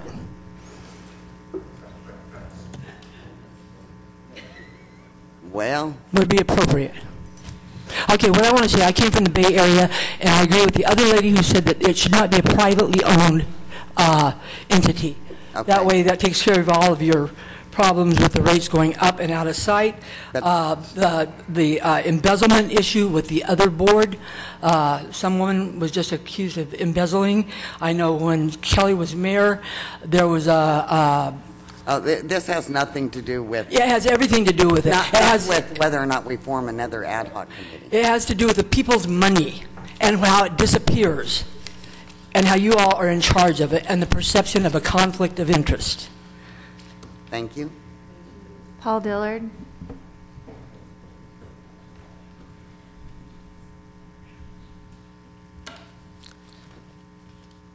I'm Paul Dillard. I'm from the county. I was on the ad hoc committee. The confusion here is whether the services or the board. I'll make it clear, none of the services change. It's all about the Waste Management Board, whether we need this level of bureaucracy. I wish that some of the people up here that get up to speak would address the issue that they're on the task force or have been on that board before, but they chose not to, and I'm specifically speaking to Irene Tynes that she cherry picks which groups she wants to tell you she's been on. The ad hoc committee was formed by the board, and at that time the city was offended that they weren't advised, and Sullivan contacted Rob Butler, and I don't know what other city council, and asked them to come on, but they were, and their point of being unhappy about not being in the original decision, knowing this was even going to come to fruition, so they wouldn't come. So that's why the city wasn't there. During the ad hoc committee, there was only 4 people on that committee that were independents. It didn't have any touch to the county at all, county board. The interference came from the people that was on there. And I'm not making this personal, Martha, but you were on the board, Mike was on the board. That's why we didn't come up with a recommendation. 4 people was on that board. 1 just finally drifted off and wasn't there because he became involved in other issues. But the 3 members, and I've spoke to all of them, I can use their name, Wes Nunn, Rich McClendon, and myself, all recommended that the solid waste be looked at clearly to be dissolved. How come this don't come out? All right? This is not coming out. And introspection into government is a good thing, not a bad thing. And the comment made about things continuing all the time, well, you don't discontinue it. You got to look at it. Now, I can live with the fact if the board stays, but I want it looked at. And I want it looked at by the city and the county. And I'm tired of what we turn this into. It is a disjustice to the people of this county. You have turned this into a political football, and it's not what it's meant to be. We need to evaluate whether we need a board. And that's the whole thing. And I don't think you need it. I support the creation of the ad hoc committee, get the city, get the county, bring it to, in the end, to a joint meeting of city and county, and let the people have their say. Right now, you just got a select amount of people.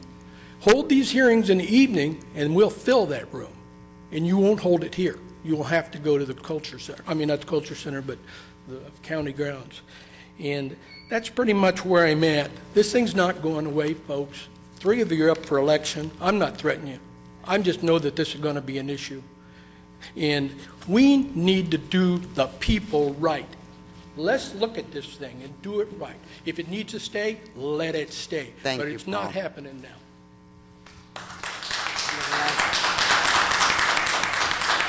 We have no more speakers? No. I will bring it back to the board. I guess I'll start, because there were some misrepresentations, but the importance of the ad hoc committee, again, is that I feel that this issue has been vetted. A historical reference for those of you who want to publicly declare my position on an item, if you look into the records, when we rated the applications for the franchise service, my number one rating was for Recology. And when the vote happened, it was rejected for Hambro, and then it went to Recology. But that was not, so for those of you who want to know, be on that ground, I just want to clarify that for you. I also don't know where the information comes from about Hambros, because Hambros lets anybody who wants hang a sign, and that's their level of contribution. So I just want to make that clear. I also would like to make it clear and read that there were other ad hoc members. In fact, Don Olson was an ad hoc member and said dissolving the JPA, the current JPA is running very effectively, and there's no reason to dissolve this JPA. Just look back at the last operation of our landfill and recall the number of sanctions against the County of Del Norte in the area of waste to appreciate the effectiveness of this operation. I would hardly call that someone that is asking that the JPA be dissolved. And then when I look at Rich McClendon's paper, he says, after reviewing the numerous documents and options, I believe it would be unwise for the county or the city to unilaterally withdraw from the joint powers authority. That's 2, and I could also read mine, but people probably know where my position is on that. And then there were 2 others, members of the JPA, that also put forth information. So what I'm asking is that it's a pinnacle of choice, that either A, it moved to an ad hoc committee that is relatively inexpensive to function. It requires staff to attend and participate, but it doesn't require recordation, it doesn't require agendizing, and it doesn't require public meeting.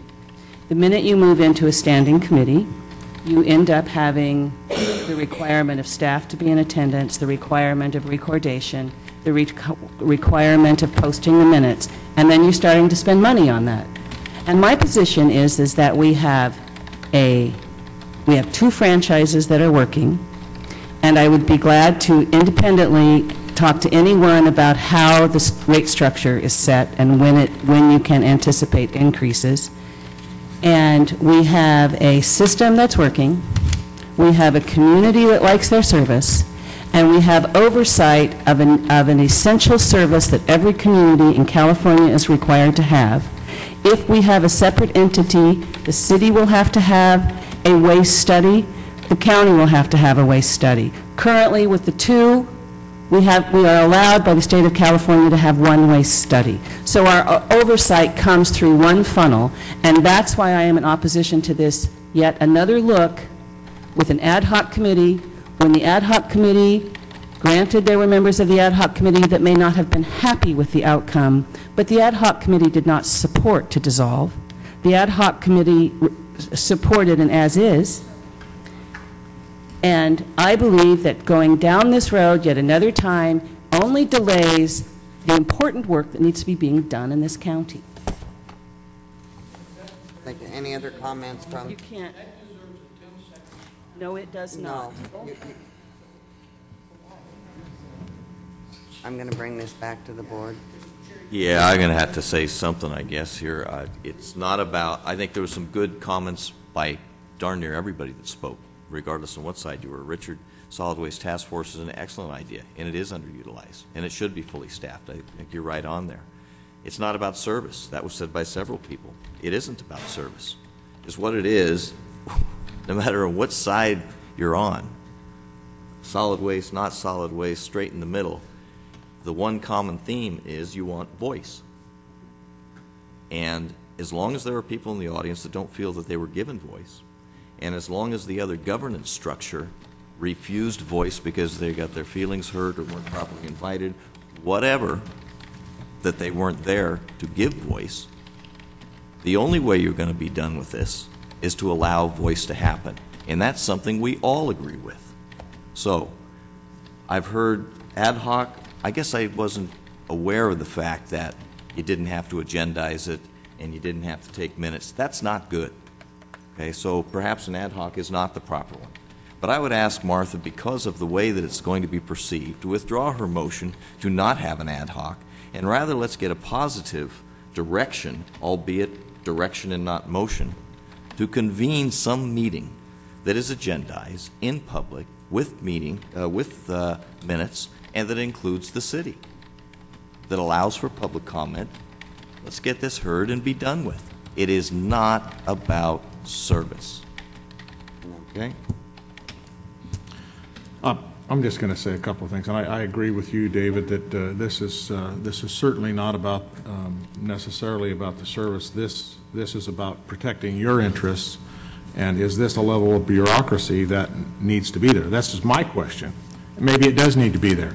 I don't know that I think that by leaving the city out, or by the city choosing not to participate in this, I think the whole thing becomes flawed.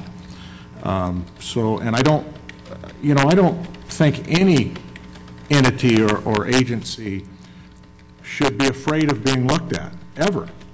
As a matter of fact, I think they should welcome it. So especially by another public agency to be looked at. I mean, what are we hiding something? Are we afraid of something? I have to just note something that Patty McCleary said about we can't do this twice. Well, we're doing what we did from the last meeting. We're doing this again. So we are doing this part twice. And I'm not picking on you. I just stuck out. I don't know what the fear is. We're just trying. Personally, I'm trying to protect the public interest. That's what they come to me with. This was a concern of theirs, and it becomes a concern of mine. I'm just trying to protect your interest, and is this a level of bureaucracy that we need to have? That's the only thing that I'm interested in, and maybe we do need it. Thank you, Supervisor. I would reiterate that what most of the board members have said up here is not a question of service. So, Amy, the Waymasters have been great at solid. Anytime I've used the transfer site, Waymasters, you guys have done a great job. The Recology collection, no complaints about them. Ambrose Hauling, no complaints about them. The question is the board, and there were recommended changes in the original report that was sent to solid waste, and basically we were shined on the response. One of the issues was stipends, and also the second issue was budget. Both are money issues, and I think at this point there are recommended changes that need to happen with the Solid Waste Management Authority. Once again, I'm not talking about the service. We're talking about an authority board that, quite frankly at this point, is non-responsive. The public is upset right now, and their fees continue to go up, and they will continue to go up because their budget's still not in order. They still have not anticipated the potential fall of waste going across the scales due to recycling. And that was part of the franchise agreement. How can you not predict that you're going to lose tonnage going across the scales and not base your budget on it? So this board in particular has, every time that the director has made his presentation to the board, has made recommendations to address these issues in their budget. They have a problem. They have chosen not to. The only time they've done it is they jacked up the fees here recently to make up for their shortcoming. So I think having the city involved is crucial. I contacted the mayor at that time twice to invite the city to sit on that original ad hoc. I think they're essential. They are the second part of the Joint Powers Authority. But I think when this board sends questions and recommendations to the Joint Powers Authority and they blow you off, then there's an issue. Now all of a sudden the two parent boards are not getting a response from, basically the Joint Powers Authority. That's wrong. Because quite frankly, each of us here are elected to this board by the constituents in our area, as well as the city council. That board is appointed. It is not elected by the people to sit on that board. So to me, to sit there and put like an ostrich with your head in the sand and not address the real issues that are going on with that Joint Powers Authority is wrong. Oh, sorry, Amy. No, it's not you. Sorry. No, it's not you.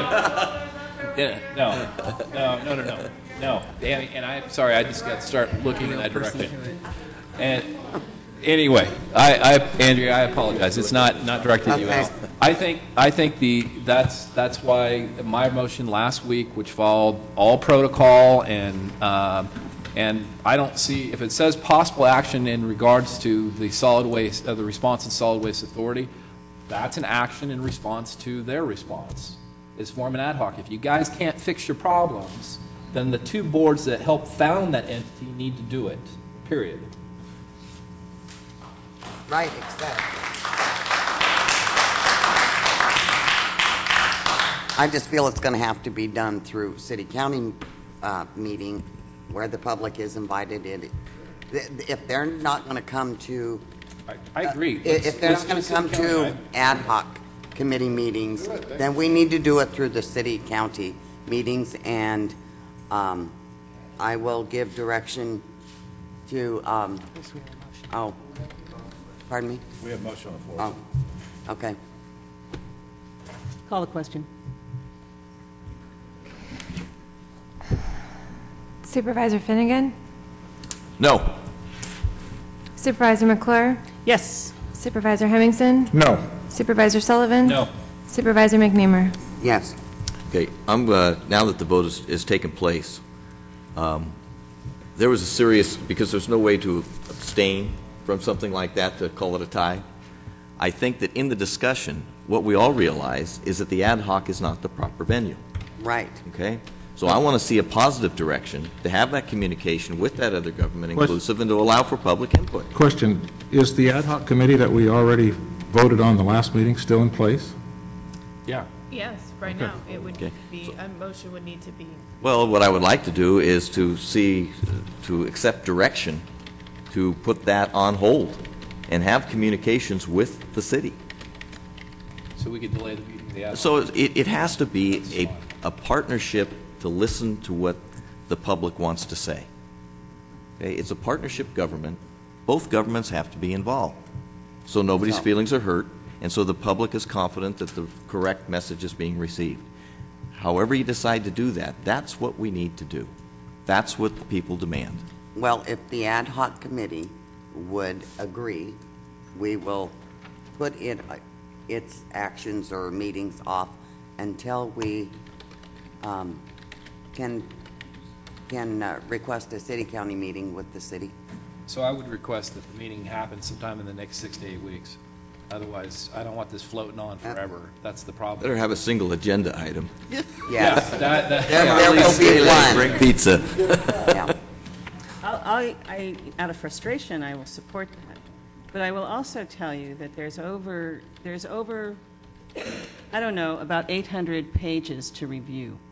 That people need to understand the iBank loan, people need to understand the structures, people need to understand the franchises.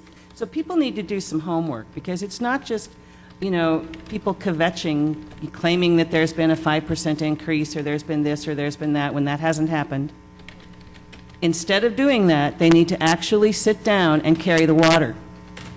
And that's what sometimes, when it gets all inflamed, isn't happening. And I want to tell you, I've carried the water on this thing for a while. And I know that the people on the ad hoc committee know the outcomes of dissolving this and what it means. And I'll just remind people that even in an amicable divorce, you end up with lawyers, you end up spending money, and somebody in the end feels that they were screwed. So just to let you know that that's what it Let me just go back to the motion I made. The motion actually calls for Is there a second? restructuring or dissolving. No, this is from last week. He's not making a new motion. The actual motion said restructuring or dissolving. Restructuring is a really big key thing here that could happen here. So let's not just assume we're going from 0 to 90 miles an hour. There is an in-between there that could very well Take it a happen. step further. I think that the verbiage there was to look at, Yeah. which allows for leaving it the same, Right. for not doing anything. And I think that anybody who wants to presuppose what my vote's going to be is crazy. I would agree. You know, I just think that there has not been, you know, and same could be said for Martha. Right. But, you know, I think that's what has been brought out is that people feel that the information and the communication was not there, and whether it was or whether it wasn't, as long as you have disenfranchised people, you need to get the governments together and let the people be heard. I support that. Yes, I do. too. So I will direct that then, Jay, to try to set up a city-county meeting in the very near future. Single agenda item. And the ad hoc is on. Okay, this item is closed. No. No. We're going to move to budget transfers.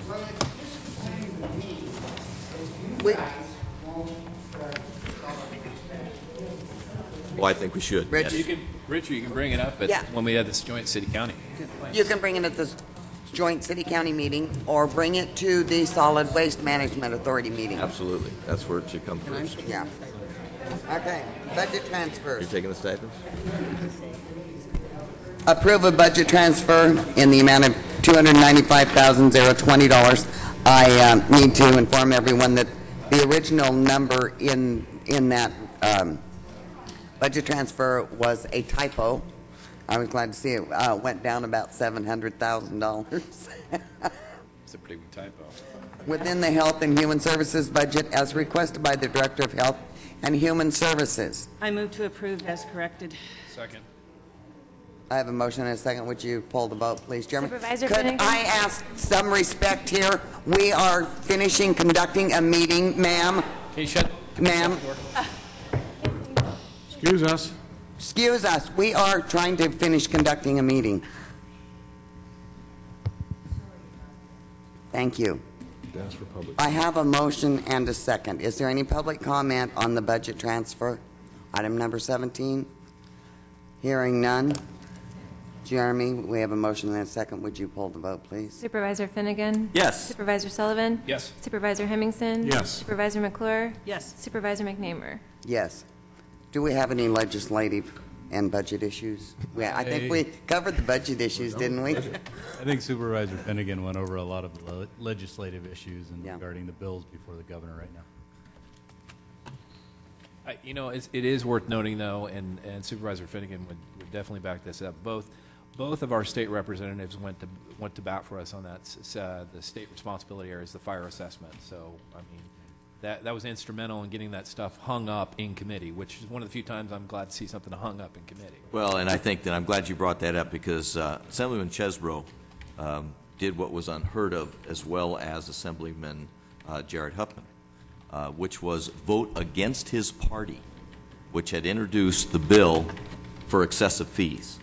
And so they really did represent us, and because of that, it got all the rest of the, and I'm sorry, it's political, Democrats to relook at that and adjourn it without pushing it forward. So they really deserve a letter of thanks, both of them, for it. Well, and I think Lamalfa was involved in that also. I think across the board, I'm it just was telling you how the votes come down. Yeah. I would note that during the meeting, I did get a text message from our advocate in Washington, D.C., alerting us to the same information that was presented by It was signed. Supervisor Finnegan, and he wanted to note that Congressman Thompson's office was directly involved. They had tried to bring in, I believe, Senator Boxers, but they were busy with other things. So Congressman Thompson took the lead back there. What bill? 1429? I don't know the number on that. Yeah, Chesbro's bill. No, this was the SRS, or the airport money. The one that ESA. was, yeah, the grant. Oh, the grant. Sorry. Okay, any other questions? Any public comment on legislative and budget issues? I just want to tell you that I forgot to bring it this morning, but I will get a copy for everyone. It's a great little primer on how wetlands are determined. Favorite subject. Yes, Vicki? Hi, I'm Victoria Dickey. I live in the county. When you were discussing item number 3, I thought that there'd be more No, this than... is just regarding item 17. Right. When you were discussing item number 3, you were talking about some budgetary issues, and I never heard them discussed. I did want to speak on that, but since this is about the budget, I'll bring it up now. You are... This is a budget transfer for a specific department, Victoria. I thought you were on number 18. No. Oh, excuse me. We are on number 18. Yeah, I'm sorry. We're on number 18. Okay. Okay. The budget will apparently include establishing another district attorney's office position. I read in the newspaper that we have someone who's on administrative leave. Seems as though there are a lot of people who go on administrative leave, and that lingers and lingers and lingers. And then we're paying for people who aren't working. I bring that to your attention because I'm requesting that you, I can't say what my dad would say, or get off the pot, and either get rid of the person that is on administrative leave or bring him back and put him to work. We're paying for him or her. I think just a point of information, though, on that new position created is being offset by Pelican Bay revenue on that. Yes. So we're not paying for it? On that personnel issue, I can't talk on that. but- No, I'm talking about we're not paying for this position, the attorney 1, 2, 3. Essentially, it's being funded by the state based on the work that we're doing at Pelican Bay, prosecuting Pelican Bay crimes. Okay, so we're just paying for somebody we don't have, but we're not paying for an additional position. We have somebody on administrative leave that's paid according to the newspaper, and I'm saying, Yeah. I can't answer on Yeah, that. yeah, we can't answer any employee. I can't I'm not asking you to answer me, I'm asking you to do something. Okay. Thank you. Any other public comment on capital projects? The boat launch continues, and we hope to have it finished by October 15th. At this point, it is on schedule. Good work.